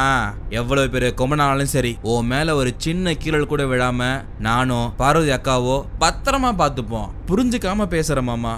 எனக்கு வந்திருக்கிற ஆபத்து நிஜமாவே கொம்பனாலதான். அவன் தலையில ஆண்டனால நான் பார்த்தேன். பிராக்சிமான்ற கிரகத்திலேருந்து அவங்க வந்திருக்காங்க. அக்கா, இவளை காலேஜ் வரைக்கும் படிக்க வச்சதாங்க்கா நீ பண்ண பெரிய தப்பு. அதான் கண்ணா பின்னான்னு பேசிக்கிட்டு இருக்கா. வயசுக்கு வந்த உடனேயே சினிஃபீல்டுக்குள்ள இறக்கி இருக்கணும். நானா இறக்க மாட்டேன்னு பாக்குறவங்கிட்ட எல்லாம் இவ போட்டோ ஆல்பம் கொடுத்துட்டேன். காலேஜ் படிக்கிறப்பதான் அதிர்ஷ்டம் நம்ம வீட்டு கதவை தட்டுச்சு. இவளுக்கு ஹீரோயின் சான்ஸும் கிடைச்சது. ப்ளீஸ் நீங்க 2 பேரும் நான் சொல்றத கொஞ்சம் புரிஞ்சுக்கோங்க. நாங்க சொல்றத நீ முதல்ல புரிஞ்சுக்கோ வர்ஷா. நீ இருக்கிறது சினிஃபீல்டுங்கிறத ஞாபகம் வச்சுக்கோ. கொஞ்சம் அசந்தாலும் சரி, அதெல்லாம் பாதாளத்துக்கு போயிடுவோம். உச்சாணி கொம்புல இருந்த நிறைய பேரு அரைவயிறு சாப்பாட்டுக்கு கஷ்டப்படுறத நான் பார்த்திருக்கேன். அந்த நிலைமைக்கு எங்களை கொண்டு வந்துடாத. நீ சின்ன பொண்ணுமா, உனக்கு அனுபவம் பத்தாது என்று அந்த அம்மா சொல்ல, சம்பந்தம் இல்லாம பேசிக்கிட்டு இருக்கீங்க நீங்க 2 பேருமே. அதுக்கும் இந்த வேட்டுக்கிழக்க வாசிக்கிற பத்தி நான் போலீஸ்கிட்ட போன் பண்ணி சொன்னதுக்கும் என்ன சம்பந்தம்னு சொல்றீங்க? உனக்கு புரியல வர்ஷா. நீ சின்ன பொண்ணு. அவங்க கிட்ட ஒரு விஷயத்த கொண்டு போனீன்னா அடுத்த நிமிஷம் ஊர் புறா பரவிடும். சரி ஓகே, அப்படி என்ன விஷயத்த நான் சொல்லிட்டேன்? ஊரலகத்துக்கு தெரியக்கூடாத ஒரு விஷயத்த நல்லதுதானே இது சொன்னா? பாத்தியா, திரும்பவும் நீ சின்ன பொண்ணுதான். உன்னை எப்படா கவுக்கலான்னு இண்டஸ்ட்ரி பூரா ஆளுங்க காத்துக்கிட்டு இருக்கு. அவங்களுக்கு இது ஒரு ஜாக்பாட் அடிச்ச மாதிரி. வேற்றுக்கரகம் அது இதுன்னு நீ ஏதாவது பேசிக்கிட்டு இருந்தேன்னு வச்சுக்கோ, உன்னை பைத்தியக்காரன்னு பட்டம் கட்டி ஃபீல்டை விட்டு துரத்திடுவாங்கம்மா. மாமா, என்ன மாமா பேசுறீங்க? நம்ம படத்தை நாம தானே ப்ரொடியூஸ் பண்றோம். யார் இங்க நம்ம துரத்துறதுக்கு இருக்காங்க என்று வர்ஷா கேட்க, படத்தை நாம ப்ரொடியூஸ் பண்ணலாம் வர்ஷா, ஆனா மார்க்கெட்டை தக்க வச்சாதான் அந்த படமே ஓடும். நாங்க கஷ்டப்பட்டு உனக்கு ஒரு மார்க்கெட்டை உண்டாக்கி வச்சிருக்கோம். அதை தயவு செஞ்சு நீயே கெடுத்துறாத, புரியுதா? இவ்வாறு சொன்ன நாராயணா பார்வதியை கண்ணாடியில் பார்த்தபடியே படபடத்தான். கா, இவ ஐஜி வரைக்கும் போன் பண்ணிட்டாக்கா. நல்ல வேலையா எவனோ ஒரு கிரைம் பிரான்ச் ஆளு இவகிட்ட போன்ல பேசுறப்ப நான் போன் ஸ்பீக்கரை ஆன் பண்ணிட்டேன். இல்லனா எனக்கு விஷயமே தெரிஞ்சிருக்காது. அந்த ஆள் இப்ப வீடு தேடி வந்திருப்பான். சாயங்கால பேப்பர்ல பரபரப்பா நியூஸ் போட்டிருப்பானுங்க. இவளை நம்பி நாம கோடி கோடியா திட்டம் போட்டு வச்சிருக்கோம். கொஞ்சம் அசந்தா இவன் தான் தலையில தானே மண்ணள்ளி போட்டிருப்பா போல இருக்குக்கா. இப்ப மட்டும் என்ன வாழுதான் அந்த கிரைம் பிரான்ச் மாதவ். இந்நேரம் வீட்டுக்கு வந்திருப்பாரு. அங்க என்ன காணோன்ற விஷயம் இன்னும் பரபரப்பாக தான் போகுது. எம்மாடி, மற்றவங்க தானா உன்னை பத்தி பரபரப்பா பேசினா அது உனக்கு பப்ளிசிட்டி தான். நிதானமா நீ எல்லாத்துக்கும் மறுப்பு தெரிவிச்சுக்கலாம். ஆனா நீயே ஏதாவது உளறி கொட்டுனா அதுதான் உனக்கு பிரச்சனையா வந்து முடியும். இவ்வாறு பார்வதி அம்மா சொல்ல மேற்கொண்டும் பேச ஆரம்பித்தாள். நாம எங்க போறோம்னு சொல்லிட்டு வரல. அதனால வேலைக்கார ஆளு யாரு வந்தாலும் சரி ஷூட்டிங் போயிருக்காங்கன்னு நிரந்தரமா ஒரு பதில சொல்லிடுவான். சரி, இப்ப நம்ம எங்க தான் போயிட்டு இருக்கோம்? முதல்ல நம்ம சவுகா நகர் கெஸ்ட் ஹவுஸுக்கு போறோம். அங்க எதுக்கு? அங்க போனதும் நான் சொல்றேன். புதிர் போட்டு விட்ட அம்மாக்காரி பேச காரை வேகமாக செலுத்தினான் நாராயணா. சிறிது நேரத்தில் கார் அந்த கெஸ்ட் ஹவுஸை தொட்டது. கேட்டுக்கு முன்னால் காரை நிறுத்தியவன் பாக்கெட்டில் இருந்து சாவியை பொறுக்கிக் கொண்டு இறங்கி சென்று கேட்டில் தொங்கிக் கொண்டிருந்த ஒரு பிரம்மாண்ட சைஸ் பூட்டை விடுவித்தான். அவன் உள்ளே நடந்து சென்ற சற்று நேரத்தில் அந்த பிரம்மாண்ட கதவை திறந்தான். மீண்டும் காருக்கு உள்ளே வந்தான். கார் நேராக அந்த கெஸ்ட் ஹவுஸுக்குள் சென்றது. அதே சமயம் ஹார்ன் ஓசை எழுப்பிக் கொண்டே ஒரு கால் டாக்ஸி கெஸ்ட் ஹவுஸுக்குள் நுழைந்தது. பார்வதி நெற்றியை சுருக்கினாள். தம்பி, யாரு வராங்க? நாராயணா புன்னகைத்தான். யாரும் வரலக்கா, நான் தான் அந்த கால் டாக்ஸியா வர சொன்னேன். எதுக்கு? தெரிஞ்சே தெரியாமலோ இவ போலீஸ் கிட்ட போயிட்டா. அவங்க இந்நேரம் நம்ம கார் நம்பரை வச்சு நம்மள தேடிட்டு இருப்பாங்க. நாம சிட்டியை தாண்டி போக வேண்டியிருக்கு. எப்படியும் வழியில மடக்கி பிடிச்சிருவானுங்க. எங்க போறீங்க என்னன்னு கேட்டு தொலைச்சிருவாங்க. இல்லைன்னா சைலண்டா பின்னாடியே ஃபாலோ பண்ணி நாம போற இடத்த மோப்பம் முடிச்சிருவானுங்க. அதான் நம்ம கார் அந்த கெஸ்ட் ஹவுஸ்ல தள்ளிட்டு ஒரு கால் டாக்ஸில போகலான்னு முடிவு பண்ணி தான் இங்க வந்தேன். கிளம்புறதுக்கு முன்னால போன் அடிச்சு டாக்ஸி எங்க வர சொல்லிட்டேன். வர்ஷாவின் அம்மா பார்வதி சந்தோஷப்பட்டு கண்களில் கண்ணீர் வைத்துக் கொண்டாள். தம்பி, உன்ன மாதிரி ஒரு புத்திசாலி இந்த உலகத்திலே கிடையாது. ஏதாவது ஒரு பிரச்சனைனா எனக்கு டென்ஷன் ஆக தான் தெரியும். அவ்வளோ டென்ஷனுக்கு நடுவுலையும் என்ன பண்ணணுமோ அதை தெளிவா யோசிச்சு முடிவு பண்ற பாரு. நீ மட்டும் இல்லனா நானும் என் மகளும் நடுத்தருவுல தான் நின்றுட்டு இருப்போம்பா. அக்காவும் தம்பியும் பாராட்டிக் கொள்வதை முகசுளிப்போடு பார்த்தாள் வர்ஷா. நாராயணா அவசரப்படுத்தினான். அக்கா, எனக்கு இந்த பாராட்டு பத்திரம்லாம் வாச்சிட்டு இருக்க நேரம் இல்ல. போலீஸ்காரங்க இல்ல பத்திரிக்காரங்க கண்ணில் படாம நம்ம இந்த இடத்த விட்டு போய் சேரணும். எந்த இடத்துக்கு போறோம் என்று கேட்டாள் வர்ஷா. போனதுக்கு அப்புறம் உனக்கே தெரியும் வர்ஷா, எல்லாம் உன்னோட பாதுகாப்புக்கு தான். இறங்கி வா, டைம் ஆச்சு. சீட்டுக்கு பின்னால் போட்டிருந்த லேப்டாப்பை எடுத்துக்கொண்டு இறங்கினாள் வர்ஷா. இதை எதுக்கடி போற பக்கமெல்லாம் தூக்கிட்டு அலையிற? எனக்குன்னு இருக்கிற ஒரே ஒரு பொழுதுபோக்கு இது மட்டும்தான். இந்த ஃப்ரீடமாவது எனக்கு கொடுங்கம்மா. இவ்வாறு வர்ஷா புரிந்து தள்ளியதும் பார்வதியும் நாராயணாவும் அமைதியானார்கள். சிறிது நேரத்தில் கார் ஷெட்டை பூட்டிவிட்டு கால் டாக்ஸியில் புறப்பட்டார்கள். டாக்ஸி சாலையை தொட்டு வேகமாக செல்ல ஆரம்பித்தது. அரை மணி நேரத்துக்கு பிறகு ஒரு பிரம்மாண்டமான வளைவுக்குள் அது போனது. இது என்ன ரெசார்ட்டா? இவ்வாறு வர்ஷா கேட்டதும் நாராயணா சொன்னான், ரெசார்ட் மாதிரி தான். அவன் சொல்லும் போதே பக்கத்தில் இருந்த போர்டை பிடித்தாள் வர்ஷா. சிகிச்சா welcomes you. சிகிச்சாவா? இது என்ன இடம்? நான் தான் சொன்னேன்லம்மா ரெசார்ட் மாதிரின்னு. இல்லையே, ஆஸ்பத்திரி மாதிரி தெரியுது. நாராயணா சிரித்தான். ஆஸ்பத்திரி கம் ரெசார்ட்னு சொல்லலாம் வர்ஷா. நீ என்ன சொல்ற மாமா, எனக்கு புரியல. பெரிய மனுஷங்க ரெஸ்ட் எடுக்கிற இடம். ஒரு நாளைக்கு குறைஞ்சது 5000 ரூபா செலவாகும். சகல வசதியும் இங்க இருக்கு. உள்ளேயே ஆஸ்பத்திரியும் இருக்கு. 1 இல்ல 2 இல்ல 3 ஆஸ்பத்திரி இருக்கு. 3 ஆஸ்பத்திரியா? வர்ஷா கேட்டாள். ஆமா, அலோபதி, ஆயுர்வேதம், ஹோமியோபதின்னு தனித்தனியா இருக்கு. காட்டேஜ்ல இருந்தபடியே எந்த வகையான ட்ரீட்மெண்ட்டையும் சர்வீஸ் வேணாலும் நம்ம வாங்கிக்கலாம். சரி, நாம இப்ப இங்க எதுக்கு வந்திருக்கோம்? 2-3 நாளைக்கு எல்லா ஷூட்டிங்கும் கேன்சல் பண்ணியாச்சு வர்ஷா. நீங்க ரெஸ்ட் எடுத்தா மட்டும் போதும். இவ்வாறு நாராயணா சொன்னதும் அந்த காட்டேஜுக்குள் கார் சென்றது. அந்த காட்டேஜே ஒரு சொர்க்கம் போல இருந்தது. ஆளை புதைக்கும் சோஃபாக்கள், மெத்தைகள், ஃப்ரிட்ஜில் பழங்கள், கான்டினென்ட் உணவு வகைகள், ஹாட் ட்ரிங்க்ஸ்கள் சகலமும் அங்கு இருந்தது. சினிமாஸ்கோப் சைஸில் ஹோம் தியேட்டர். வர்ஷா இதையெல்லாம் பார்த்து கொண்டு இருந்தாலும் ரசிக்கிற மூடில் இல்லை. படபடத்தால் ரெஸ்ட் எடுக்கிற அளவுக்கு எனக்கு இப்ப என்ன ஆச்சுன்னு நினைக்கிறீங்க? உனக்கு என்ன ஆச்சுன்னு எங்களுக்கு தான் தெரியும் வர்ஷா. நீ இங்க ரெஸ்ட் எடுத்துட்டு இருக்கும் போது உனக்கு ஒரு சின்ன சின்ன ட்ரீட்மெண்ட்டும் அப்படியே கொடுக்கலான்னு நாங்க இருக்கோம். என்னது ட்ரீட்மெண்டா? எதுக்கு? ஆமா வர்ஷா, இங்க மலையாள மாந்திரிகர்கள்லாம் இருக்காங்க. பெரிய மனுஷங்களுக்கு தான் தொல்லைகள் பல வழியில வருமே. இந்த பில்லி சூனியம், செய்வினை இதெல்லாம் போக்குறதுக்கு இங்க ஆளுங்களும் இருக்காங்க. நாம கூட அதுக்கு தான் வந்திருக்கோம். திடுக்கிட்டு போய் நாராயணாவை பார்த்தாள் வர்ஷா. மாமா, உனக்கு கொஞ்சமாவது அறிவு இருக்கா? நாம இருக்கிறது எந்த செஞ்சுரி? பில்லி சூனியம், செய்வனு இதெல்லாம் பேசுறதுக்கு உனக்கு வெக்கமா இல்ல மாமா? பார்வதி அவனுக்கு வக்காலத்து வாங்கி பேச ஆரம்பித்தாள். ஆமாண்டி, ஏன் பேச மாட்ட? எங்கேயோ ஊர் பேர் தெரியாத கிரகத்திலிருந்து கொம்பு வச்சுக்கிட்டு எவனோ வந்திருக்கான்னு சொல்லிக்கிட்டு இருப்ப. அதை பேசுறதுக்கு உனக்கு வெக்கமா இல்ல? அம்மா, நான் மட்டும் பேசலமா. மங்கள்ராம் பெரிய பொலிட்டீஷியன், அவரே அதை பத்தி சொல்லியிருக்காரு. அப்புறம் செத்தும் போயிருக்காரு. அதாண்டி நானும் சொல்றேன். ஆல் இந்தியா லெவல்ல பெரிய மனுஷன். அவனுக்கும் யாரோ செய்வன வச்சிருக்கணும். காலத்துக்கு அவன் பரிகாரம் பண்ணியிருந்தா இந்நேரம் ரத்தம் கக்கி சாவாம இருந்திருப்பான்ல. அதைத்தான் நானும் சொல்றேன். பிறகு நாராயணா அவளை சமாதானமாக தட்டி கொடுத்து தாழ்ந்த குரலில் அமைதியாக பேச ஆரம்பித்தான். வர்ஷா, நீ இதையெல்லாம் நம்ப மாட்டேன்னு எனக்கு நல்லாவே தெரியும். நீ கண்ணா பின்னான்னு பேச ஆரம்பிக்கிறதுக்கான காரணம் யாரோ செஞ்ச செய்வனங்க தான் அப்படின்றது எங்களுக்கு இருக்கிற அசைக்க முடியாத ஒரு நம்பிக்கை. ஒரு 3 நாளைக்கு மட்டும் நீ எங்களுக்கு ஒத்துழைப்பு கொடு. அதுக்கப்புறம் உனக்கு இந்த மாதிரி எந்த எண்ணமும் வராது. எல்லாம் சரியாயிரும். அப்படி சரியாவலனா நீ உன் இஷ்டம் மாதிரி செய், ஓகேவா? இவ்வாறு சொல்லிவிட்டு இடது பக்கம் இருந்த அறையை காட்டினான் நாராயணா. இது உன்னோட ரூம். அங்க நீ ரெஸ்ட் எடுக்கலாம். ராத்திரி நேரத்துல ஒரு சில பூஜைகளை மட்டும் நடத்த வேண்டியிருக்கும். அப்ப மட்டும் நீ கொஞ்சம் ஒத்துழைப்பு கொடுத்தா போதும். மற்றபடி உனக்கு இங்க எந்த பிக்கல் புடுங்களும் இருக்காது, ஓகேவா? இவ்வாறு சொல்லிக்கொண்டு அவன் செல்ல அந்த அறையின் கதவை தள்ளி உள்ளே சென்றாள் வர்ஷா. முதலில் அவளுடைய கண்கள் டெலிபோனை தான் தேடியது. ஆனால் நாராயணா ஏற்கனவே சொல்லி வைத்திருப்பான். அந்த அறைக்குள் ஒரு இன்டர்காம் கூட இல்லை. வர்ஷா அரை சுவர் பூராவும் அலசி பார்த்து டெலிபோன் சாக்கெட் இருக்கும் இடத்தை கண்டுபிடித்தாள். அவளுடைய கண்களில் பிரகாசம் தோன்றியது. மனதுக்குள் குதூகலித்தாள். அப்பாடா, இன்டர்நெட் வழியா, அதுவும் லேப்டாப் வழியா என்னால வெளியுலகத்தோட தொடர்பு கொள்ள முடியும் அப்படின்றது என் முட்டாள் அம்மாவுக்கும் முட்டாள் மாமாவுக்கும் தெரியவே தெரியாது. இவ்வாறு எண்ணிக்கொண்டு கதவை சாத்து தாளிட்டு கொண்டு லேப்டாப்பை வெளியே எடுத்து டெலிபோன் ஒயரை எடுத்து லேப்டாப்புக்கு கொடுத்தாள். பிறகு லேப்டாப் கம்ப்யூட்டரை பூட் செய்ய சொற்ப நிமிஷத்தில் அது தன்னை தயார் செய்து கொண்டது. டயல்-அப் நெட்வொர்க் கனெக்ஷனை திறந்து ISP கனெக்ஷன் ஐக்கானை உசுப்பினாள். இன்டர்நெட் கனெக்ஷனோடு டயல் செய்ய ஆரம்பித்தது. தனது மரணத்துக்கான விஞ்ஞான வாசலை திறந்து வைத்துக் கொண்டிருக்கிறாள் என்று அப்பொழுது வர்ஷாவுக்கு தெரியாது.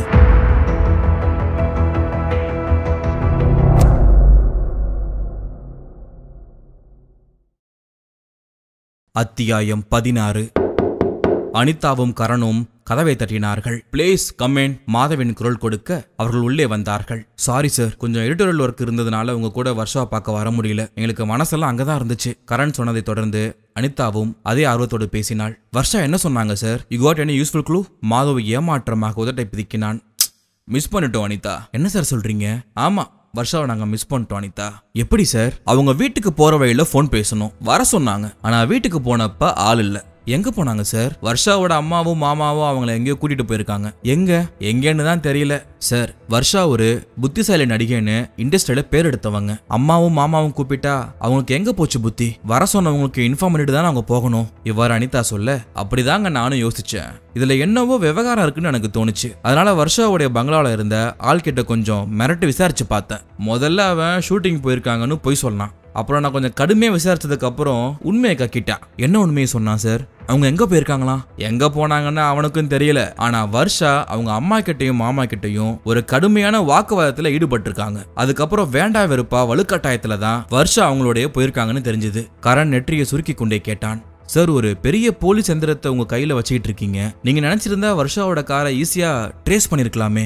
ஆமா, அந்த நம்பிக்கையில தான் நான் வர்ஷாவுடைய பங்களால இருந்த ஆள் கிட்ட அவங்க போன அந்த காரோட நம்பரை வாங்கினேன். ஆனா ஒரு பிரயோஜனமும் இல்ல. அந்த கார் எந்த டிராபிக் பிட்கன்லயும் இந்த நிமிஷம் வரைக்கும் படல. சார், அவன் கொடுத்த கார் நம்பர் தப்பா இருக்கலாம்ல? கரெக்டுப்பா.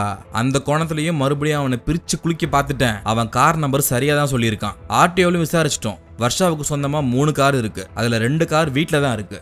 அந்த கார் மட்டும்தான் காணும். இப்பொழுது அனிதா குறுக்கிட்டாள். சார், கரண் நம்ம சினிமா நிருபர் வர்ஷாவை பத்தி அன்னைக்கு ஒரு நியூஸ் சொன்னார்ல, உனக்கு ஞாபகம் இருக்கா? என்ன நியூஸ்? அதான் சவுகார் நகர்ல ஒரு பெரிய பங்களா வாங்கி போட்டிருக்காங்க. அந்த பங்களா எப்பவுமே பூட்டி தான் இருக்கு, வாட்ச்மேன் கூட கிடையாதுன்னு ஒரு நியூஸ் சொன்னாங்களே. இல்ல, எனக்கு ஞாபகம் இல்ல அனிதா. எனக்கு ஞாபகம் இருக்கு கரண். மர்ம பங்களான்ற ஒரு பேர்ல ஒரு சின்ன துணுக்கு நியூஸ் போடலாம் அப்படின்னு எடிட்டர் கிட்ட அவர் கேட்டிருக்காரு. பங்களா வாங்கி போறதெல்லாம் பர்சனல் விஷயம், அதெல்லாம் போட தேவையில்ல.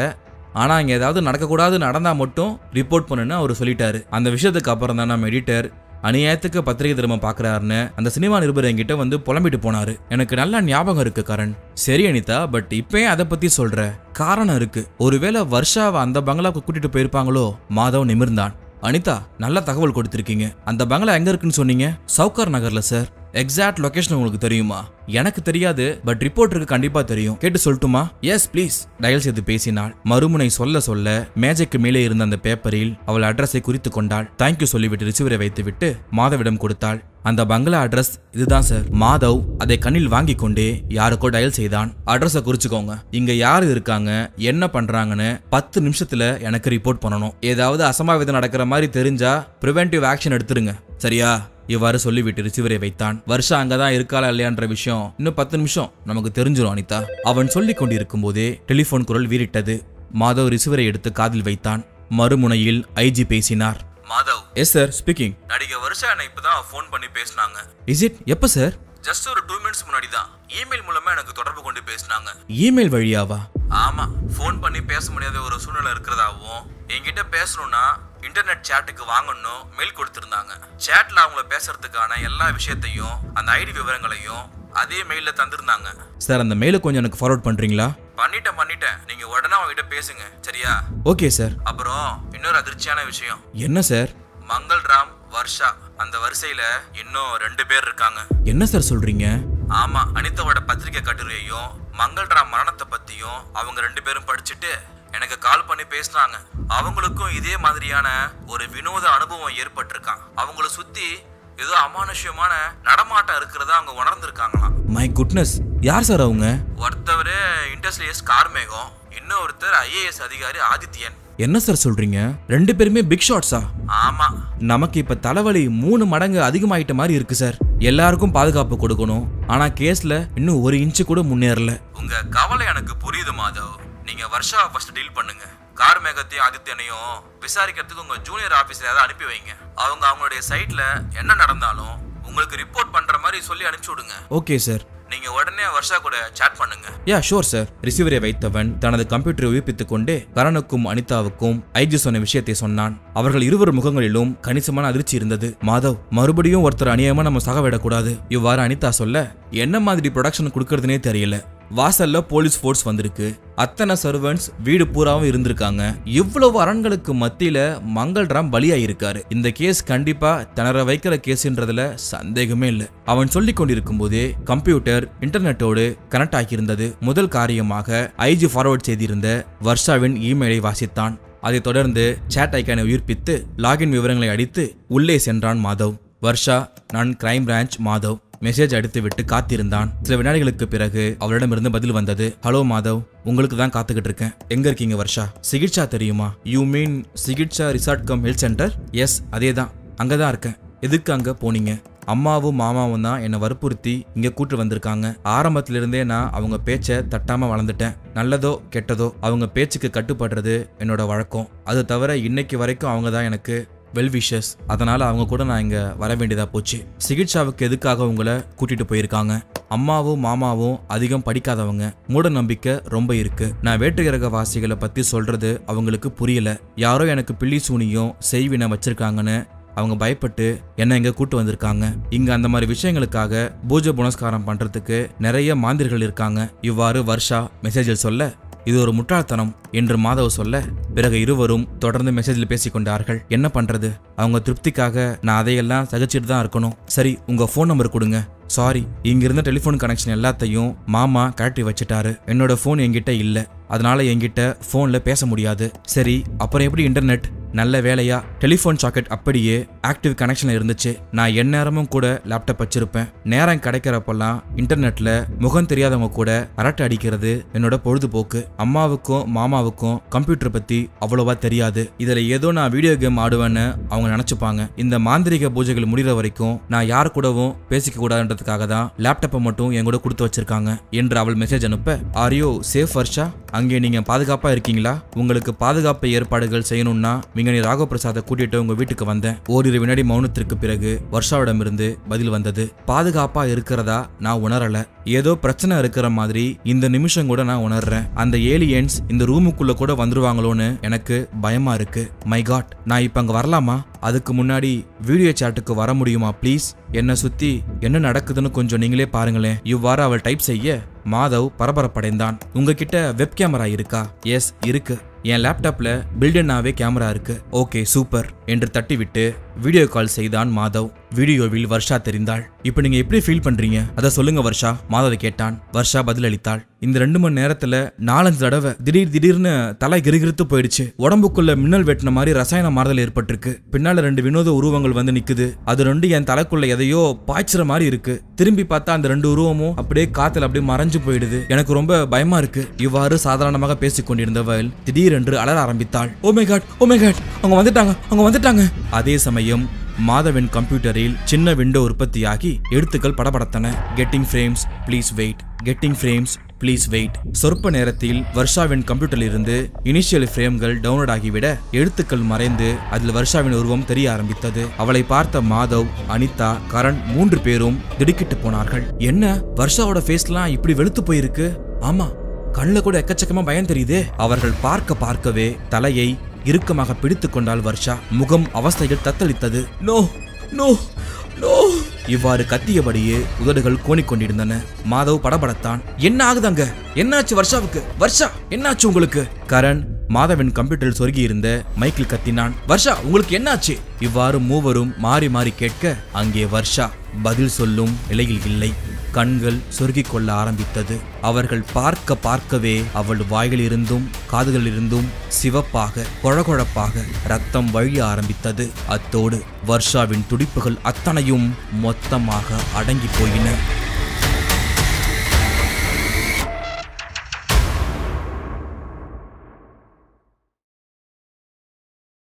அத்தியாயம் 17.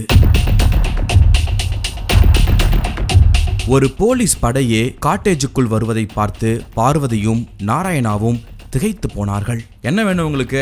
எதுக்கு இத்தனை போலீஸ்காரங்க இங்க வந்திருக்கீங்க? நிம்மதியா இருக்கான்னு ரெசார்ட்டுக்கு வந்தா இங்கேயும் தொல்லை கொடுக்க வந்துட்டீங்களா? இவ்வாறு நாராயண பேசிக்கொண்டே போக தன் குளிர் கண்ணாடியை கழற்றிக்கொண்டே மாதவ் சொன்னான். அதான் ஒரேடியா நிம்மதியான இடத்துக்கு வர்ஷாவை அனுப்பி வச்சிட்டீங்களே. எந்த ரூம்ல இருக்காங்க? வர்ஷாவா? அவ ஒண்ணு இங்கெல்லாம் ஒண்ணு இல்லையே. நாராயணா முன்னால் வந்து இல்லை என்று தலையாட்ட மாதவ் கோபத்தோடு அவனை தள்ளினான். உங்க 2 பேரோட பைத்தியக்காரத்தனத்தால தான் வர்ஷா இப்போ உயிரோடு இல்ல. முட்டாள் மாதிரி பேசிட்டு இருக்காத. என்ன சொல்றீங்க? வர்ஷா உயிரோடு இல்லையா? நாராயணா குழப்பமாக கேட்டுக்கொண்டிருக்கும் போதே பார்வதியின் வயிறு பதற ஆரம்பித்தது. என்னது? என் மகா வர்ஷா செத்து போயிட்டாளா? அலறிக்கொண்டே வர்ஷா இருந்த அறையை நோக்கி ஓட ஆரம்பித்தாள். கதவை திறந்த பார்வதி ரத்தம் வழிய லேப்டாப் கம்ப்யூட்டருக்கு அருகே விழுந்து கிடந்த வர்ஷாவை பார்த்து வீறிட்டாள். அடே பாவி மகளே, ராத்திரி பூஜை பண்றதுக்குள்ள எந்த பாவியோ வச்ச செய்வின உன்னை தூக்கிட்டு போயிடுச்சே என்று புலம்பிக் கொண்டே வர்ஷாவை மடியில் தாங்கிக் கொண்டு அவள் கதற ஆரம்பிக்க மாதவ் மெல்ல நெருங்கி சென்று அந்த லேப்டாப்பை ஆராய ஆரம்பித்தான்.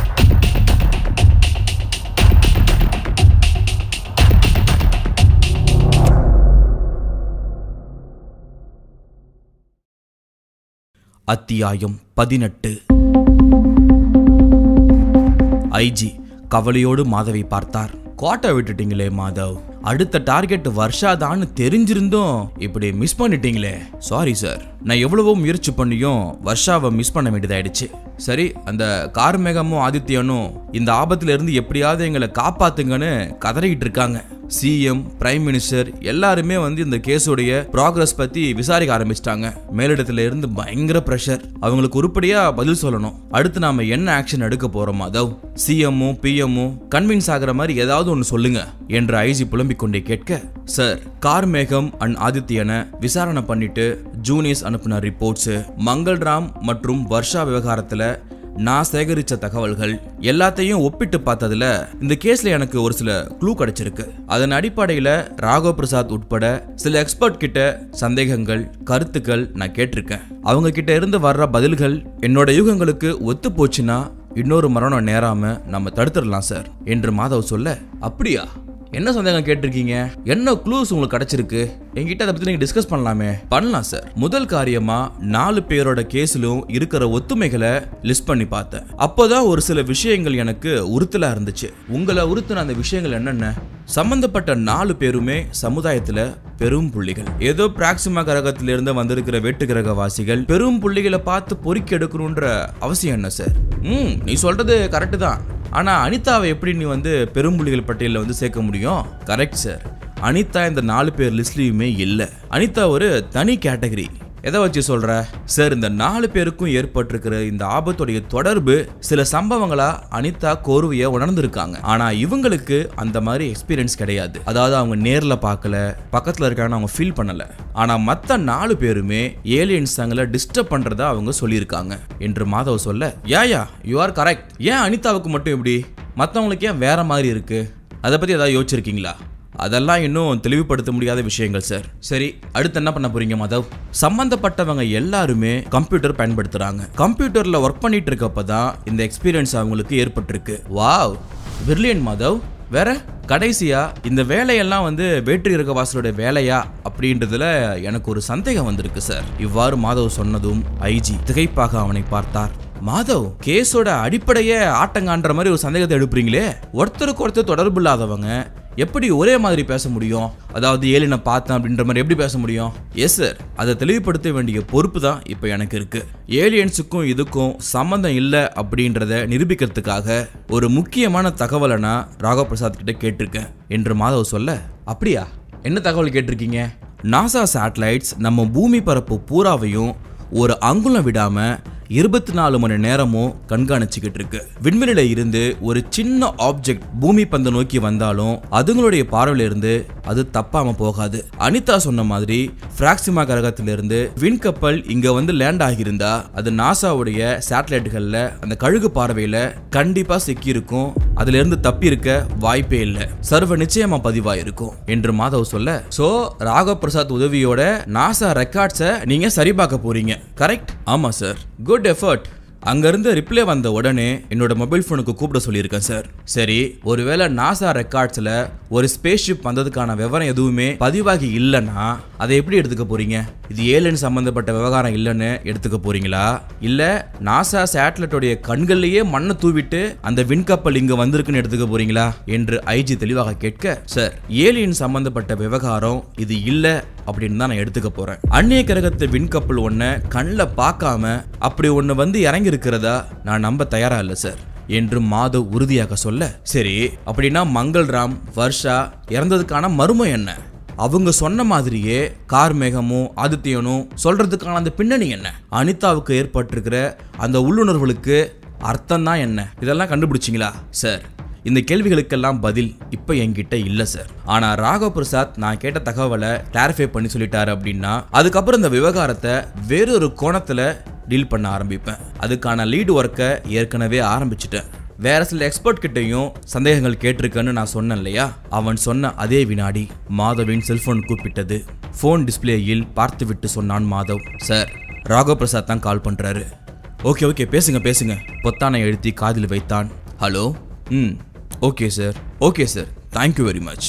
அவன் போனை பாக்கெட்டுக்குள் போட்டதுமே ஐஜி ஆர்வம் தாங்காமல் கேட்டார், நாசால இருந்து பதில் கிடைச்சதா மாதவ்? கிடைச்சது சார். என்ன மாதிரி பதில் வந்திருக்கு? ஏலியன்ஸ் இருக்கா இல்லையா? விண் கப்பல் வந்துச்சா இல்லையா? யூஎஃப்ஓ அப்புறம் வேற சில ஆப்ஜெக்ட் வந்து இறங்கறதுக்கான அடையாளம் எதுவுமே நாசா ரெக்கார்ட்ஸ்ல பதிவாகலையா? இவ்வாறு மாதவ் சொல்ல ஐஜி குழப்பத்திற்குள் சென்றார்.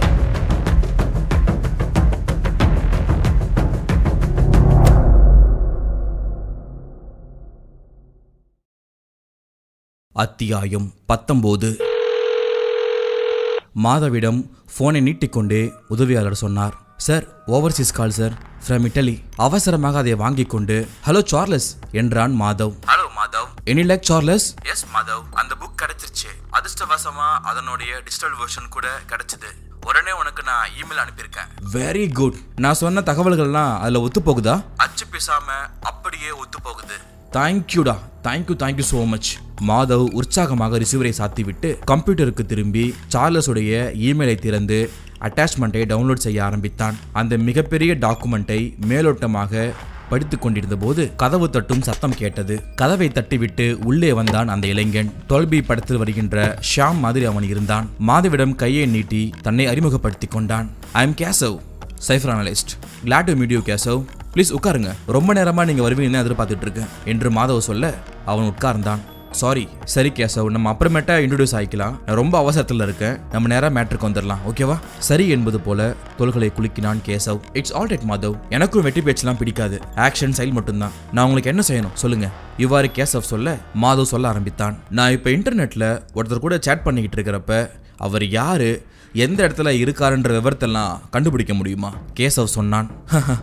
ஊர் பேர் தெரியாத, முன்பின் அறிமுகம் இல்லாத ஒரு நபரோட பேசுறது அப்படின்றது தான் இன்டர்நெட் சேட்ல ஒரு மிகப்பெரிய த்ரில்லு. ஆனா நாம நினைச்சா அது யாருன்னு கண்டுபிடிக்க முடியும். அந்த பர்சன் யாரு, எந்த ஊரு அப்படின்றதெல்லாம் கண்டுபிடிக்க முடியும்.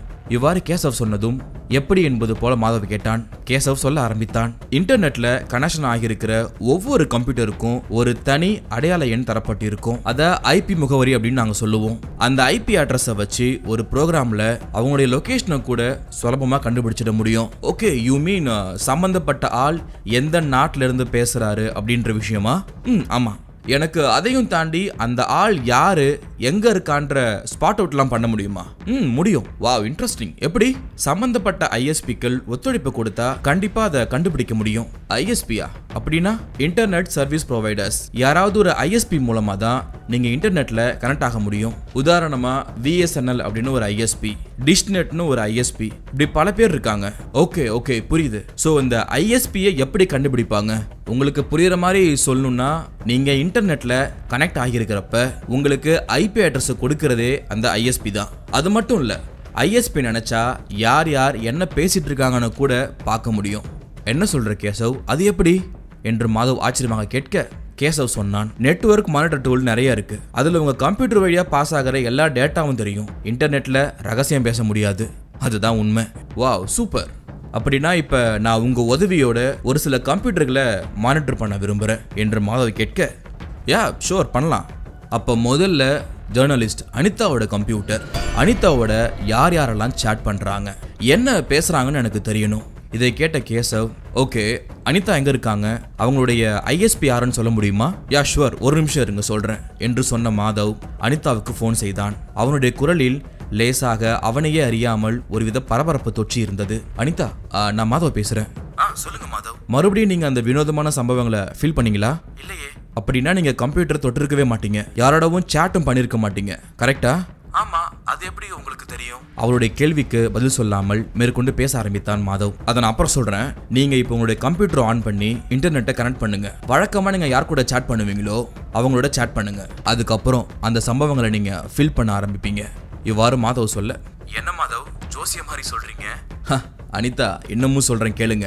அடுத்து உங்களுக்கு வரப்போற அந்த உள்ளுணர்வு, அந்த சம்பவம் எப்படி இருக்குன்னு என்னால இப்பவே சொல்ல முடியும். அனிதா மறுபடியும் திகைத்தாள்.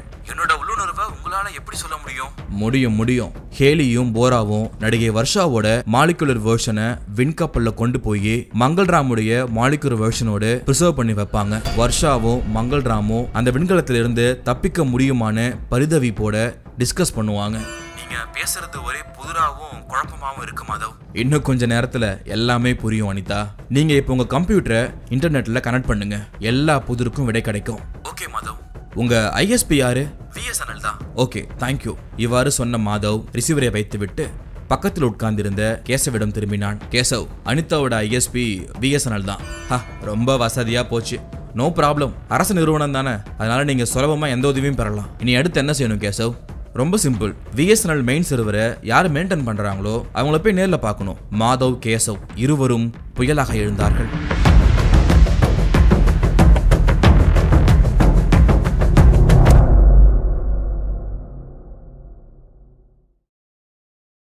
அத்தியாயம் 20. கடைசி அத்தியாயம்.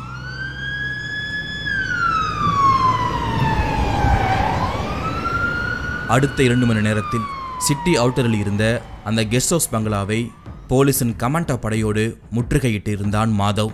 அங்கே கம்ப்யூட்டரும் கையுமாக உட்கார்ந்திருந்த ஒரு 50 வயது வழக்கைத்தறி மனிதரை கைது செய்து லாக்கப்புக்கு கொண்டு போய் 1 மணி நேர தீவிர விசாரணைக்கு பிறகு மாதவ் ஐஜியை செல்போனில் தொடர்பு கொண்டான். Case is over sir. பிராக்சிமாவும் இல்ல, ஏலியனும் இல்ல, எந்த வேற்று கிரகமும் இல்ல, ஏன் விண்கலமும் இல்ல, எல்லாம் மாயா, எல்லாம் சாயா சார். என்ன சொல்றீங்க மாதவ்? எல்லாம் நம்ம லோக்கல் ஆளுங்க கைவரிசை தான் சார். 2 பேரை அரெஸ்ட் பண்ணியாச்சு. வெல்டன். யார் அந்த 2 பேரு? அனிதா, கரண். எந்த பத்திரிகைக்கு ரிப்போர்ட்டர்களா இருக்காங்களோ அந்த பத்திரிகையுடைய எடிட்டர். என்னது, அந்த எடிட்டரா? Yes sir. அப்புறம் ஹிப்னாட்டிசம் செய்யறதுல எக்ஸ்பர்ட்டான அவருடைய ஃப்ரெண்டு. ஐஜி மறுமுனையில் பரபரத்தார். எப்படி மாதவ், அவங்க 2 பேரையும் எப்படி நீங்க ஸ்மெல் பண்ணீங்க? கொஞ்சம் டெக்னாலஜி, கொஞ்சம் அதிர்ஷ்டம் சார். ப்ளீஸ் கொஞ்சம் புரியும்படி சொல்றீங்களா? பிராக்சிமா கரகத்தை பத்தி இன்டர்நெட்ல தேடினப்ப அதை பத்தின ஒரு இத்தாலிய நாவல் இருக்கிறது எனக்கு தெரிஞ்சது. அனிதா சொன்ன ஹேலி, போரா கேரக்டர்ஸ் கூட அதுல இருந்தது தான் ரொம்ப ஆச்சரியமான விஷயம். அது என்னோட அதிர்ஷ்டம். அந்த நாவலுடைய ஆங்கில மொழிபெயர்ப்ப என்னுடைய ஃப்ரெண்டு மூலமா நான் வாங்கி படிச்சேன். நல்ல வேலையா அது டிஜிட்டல் வெர்ஷன்ல இருந்துச்சு. அவன் எனக்கு மெயில் பண்ணான். அதை நான் ஃபுல்லா படிச்சு பார்த்தேன். அது மட்டும் இல்ல, சைஃபர் அனலிஸ்ட் கேசவ் ஐபி அட்ரஸை வச்சு VSNL லாக் ரிப்போர்ட்ல தேடி அந்த ஹிப்னாட்டிஸ் செஞ்ச டாக்டர் இருக்கிற பங்களாவை எனக்கு கண்டுபிடிச்சு கொடுத்தாரு. இப்பொழுது ஐஜி கேட்டார், இந்த விவகாரத்துல ஹிப்னாட்டிஸ்ட் டாக்டர் எங்க இருந்து வராரு? அவருக்கு இதுல என்ன ரோல் இருக்கு? சார், அவர் தான் இந்த விவகாரத்துடைய மொத்த மையமே. Is it? எப்படி சொல்றீங்க? வீடியோ சேட் அப்படின்றது எங்கேயோ தொலைதூரத்தில் இருக்கிறவங்க நேர்ல பார்த்து பேசுற மாதிரி மானிட்டர்ல ஒருத்தரை ஒருத்தர் பார்த்து பேசிக்க இன்டர்நெட் கொடுத்த ஒரு வரப்பிரசாத அமைப்பு. இந்த அமைப்பு விஞ்ஞானம் கொடுத்த ஒரு வரம். இந்த அருமையான வரத்தை சாபமா மாத்தி இருக்காரு அந்த டாக்டர். அவருக்கு பக்கபலமா இருந்தவர் தான் அனிதாவோட எடிட்டர். சரி, அவங்க 2 பேரும் அப்படி என்ன பண்ணிட்டாங்க? ரொம்ப பெரிய விஷயம் சார். அந்த வீடியோ சாட் மூலமா எதிராளிய ஹிப்னாடைஸ் பண்றதுல எக்ஸ்பர்ட் அந்த டாக்டர். இதை வச்சுதான் அனிதா, மங்கள்ராம், வர்ஷா, கார்மேகம், ஆதித்தன் எல்லாரையுமே தன்னோட ஹிப்னாட்டிசத்தால கட்டி போட்டு 2 விர்ச்சுவல் மர்டரை அவர் நிகழ்த்தி இருக்காரு. வாட்? விர்ச்சுவல் மர்டரா? அப்படின்னா என்ன மாதவ்? Yes sir. ஹிப்னாடைஸ் செய்யப்பட்டு மயக்கமா செயலிழந்து கிடக்கிற எதிராளியோடைய மனதையும் உள்ளுணர்வுகளையும் கிளறி அவங்கள ஹைப்பர் டென்ஷனுக்கு கொண்டு போறது. அந்த ஹைப்பர் டென்ஷன் அபாய எல்லையை தாண்டும் போது மூளையில இருக்கிற ரத்த குழாய் வெடிச்சு அந்த விக்டம் ஸ்பாட்லயே அவுட். மை காட், இது சாத்தியமா? சாத்தியம் சார். விஞ்ஞானம் ஒரு சாத்தானா செயல்பட்டா எல்லாமே சாத்தியம்தான். சரி, எதுக்காக இந்த கொலைகள்? ஒரு பத்திரிகைக்கு எடிட்டரா இருக்கிறவரு எதுக்காக கொலைகளை செய்யணும்? What is the motive? Sir, இந்த சமுதாயத்தை திருத்தணும்னு பத்திரிக்கை ஆரம்பிச்சவர் தான் அந்த எடிட்டர். பத்திரிக்கை சர்க்குலேஷன் சக்சஸ் ஆயிடுச்சு. பட் அவருடைய லட்சியம் சக்சஸ் ஆகல. அதனால கோவமும் விரக்தியும் அடைஞ்ச அவரு இந்த சமுதாய சீர்கேடுல யார் யாருக்கு பெரிய பங்கு இருக்கோ அவங்களையெல்லாம் துறைவாரிய செலக்ட் பண்ணி ஒரு பட்டியல் தயாரிச்சாரு. அந்த பட்டியலுடைய முதல் நபர் மங்கள்ராம். மக்களால் தேர்ந்தெடுக்கப்பட்ட அரசுகளை தன் சுயநலத்துக்காக கவுக்கிற அரசியல்வாதியான மங்கள்ராம், அப்புறம் இளைஞர்களை சீரழிக்கிற செக்ஸ் படங்களை நடிக்கிற நடிகை வர்ஷா, அப்புறம் மெல்லுற பாக்கு பீடி சிகரெட்ல இருந்து போதை வரைக்கும் தயாரிச்சு நாடு பூராவும் விற்கிற தொழிலதிபர் கார்மேகம், அப்புறம் கடைசியா லஞ்சத்திலே குளிக்கிற உயர அரசு அதிகாரி ஆதித்யன். இப்படி ஒரு பெரிய பட்டியலையே தயார் பண்ணி வச்சிருக்காரு எடிட்டர். வீடியோ சாட் டெக்னாலஜியை பயன்படுத்தி யாருக்கும் எந்த சந்தேகமும் வராம பட்டியல்ல இருக்கிற தீய சக்திகளை வதம் பண்ண முடிவெடுத்தாரு. அதுக்காக அவருடைய ஆத்ம நண்பரான ஹிப்னாட்டிசத்துல எக்ஸ்பர்ட் ஆன டாக்டரான யோகநாத் கிட்ட கன்சல்ட் பண்ணினாரு. 2 பேரும் சேர்ந்து ஒரு திட்டம் தயாரிச்சாங்க. அதன்படி இதெல்லாம் வேற்றுக்கிரக மனிதர்களுடைய செயல் தான் அப்படின்னு எல்லாரையும் நம்ப வைக்க முடிவு செஞ்சாங்க. எடிட்டர் அவர் படிச்ச ஒரு ஃபாரின் நாவல், அதே சமயத்துல அவ்வளவு ஃபேமஸ் ஆகாத ஒரு இத்தாலி விஞ்ஞான நாவல்ல இருக்கிற காட்சிகளை உண்மையிலேயே நடக்கிற மாதிரி ஒரு தோற்றத்தை அனிதா மூலமா வெளியுலகத்துக்கு கொண்டு வர்றதுக்கு அவர் முயற்சி எடுத்துக்கிட்டாரு. அதே சமயம் டாக்டர் யோகநாத் தன்னுடைய ஹிப்னாட்டிசம் திறமையால வீடியோ சாட் மூலமா மாய தோற்றங்களை உருவாக்கி காட்டுறதுல வெற்றி அடைஞ்சாரு. எடிட்டர் எதிர்பார்த்த மாதிரியே திட்டம் நடைமுறைக்கு வந்துச்சு. பட்டியல்ல இருந்த ஒவ்வொருத்தர்கிட்டையும் ஒவ்வொரு பேர்ல இன்டர்நெட் மூலமா பழக்கத்தை ஏற்படுத்திக்கிட்டு தங்கள் காரியத்தை செயல்படுத்த ஆரம்பிச்சாங்க. ஆனா அதிகம் பிரபலமாகாத அந்த இத்தாலிய விஞ்ஞான நாவல் இன்டர்நெட்ல எனக்கு கிடைச்சது அவங்களுடைய துரதிர்ஷ்டம். இது வேற்றுக்கிரக வாசிகள் தொடர்பான சம்பவம் இல்லைங்கிற உண்மையை வெட்ட வெளிச்சம் பண்ணிருச்சு அந்த இத்தாலிய விஞ்ஞான நாவல். அதே மாதிரி அந்நிய கிரகத்திலிருந்து எந்த ஒரு விண்வெளி கப்பலும் பூமிக்கு வரலங்கிற உண்மையை நாசா எனக்கு அனுப்பி வச்ச ஸ்பேஸ் ரெக்கார்ட்ஸை பார்த்து நான் கன்ஃபார்ம் பண்ணிக்கிட்டேன். இந்த விவகாரத்துல சைஃபர் அனலிஸ்ட் கேசவ் எனக்கு ரொம்ப மிகப்பெரிய உதவி பண்ணாரு. இவ்வாறு நடந்து முடிந்த முழு விஷயத்தையும் சாட்சியங்களோடும் ஆதாரத்தோடும் மாதவ் ஐஜியிடம் போனில் சொன்னான். மிஸ்டர் மாதவ், உடனே நீங்க நேர்ல வாங்க. எதுக்கு சார்? கட்டிப்பிடிச்சு முத்தம் கொடுக்கதான் எனக்கு இப்படி பாராட்டி தான் பழக்கம் மாதவ். மாதவ் சிரித்தான். கதை முற்றும்.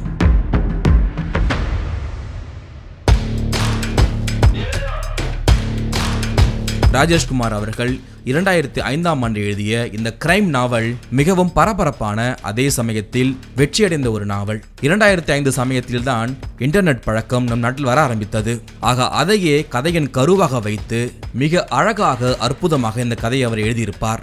இன்று நாம் இருப்பது 2024. கிட்டத்தட்ட 19 வருடத்திற்கு முன்பே video chat, IP address, social media பயங்கரம், இது அனைத்தையுமே அப்பொழுதே அவர் சொல்லிவிட்டார். இந்த கதையை நீங்கள் இப்பொழுது படிக்கும்போது கூட இன்றைய காலகட்டத்தோடு சரியாக நம்மால் தொடர்பு படுத்தி பார்க்க முடியும். இந்த கதையை பற்றிய உங்களுடைய கருத்துக்களை கீழே கமெண்டில் சொல்லுங்கள். அது மட்டும் இல்லாமல் இந்த கதையில் என்னுடைய குரல் மற்றும் அதற்காக சேர்க்கப்பட்ட இசை உங்களை மனதிற்குள்ளே ஒரு படம் பார்க்க வைத்திருந்தால் அதையும் மறக்காமல் கமெண்ட் பாக்ஸில் சொல்லுங்கள். இது போல பல கிரைம் நாவல்கள் நம்முடைய deep tax Tamil audio book சேனலில் இருக்கிறது. அதையும் பாருங்கள். இந்த கதை பிடித்த உங்கள் நண்பர்களுக்கு இதை பகிருங்கள். டீப் டாக்ஸ் தமிழ், நான் உங்கள் தீபன்.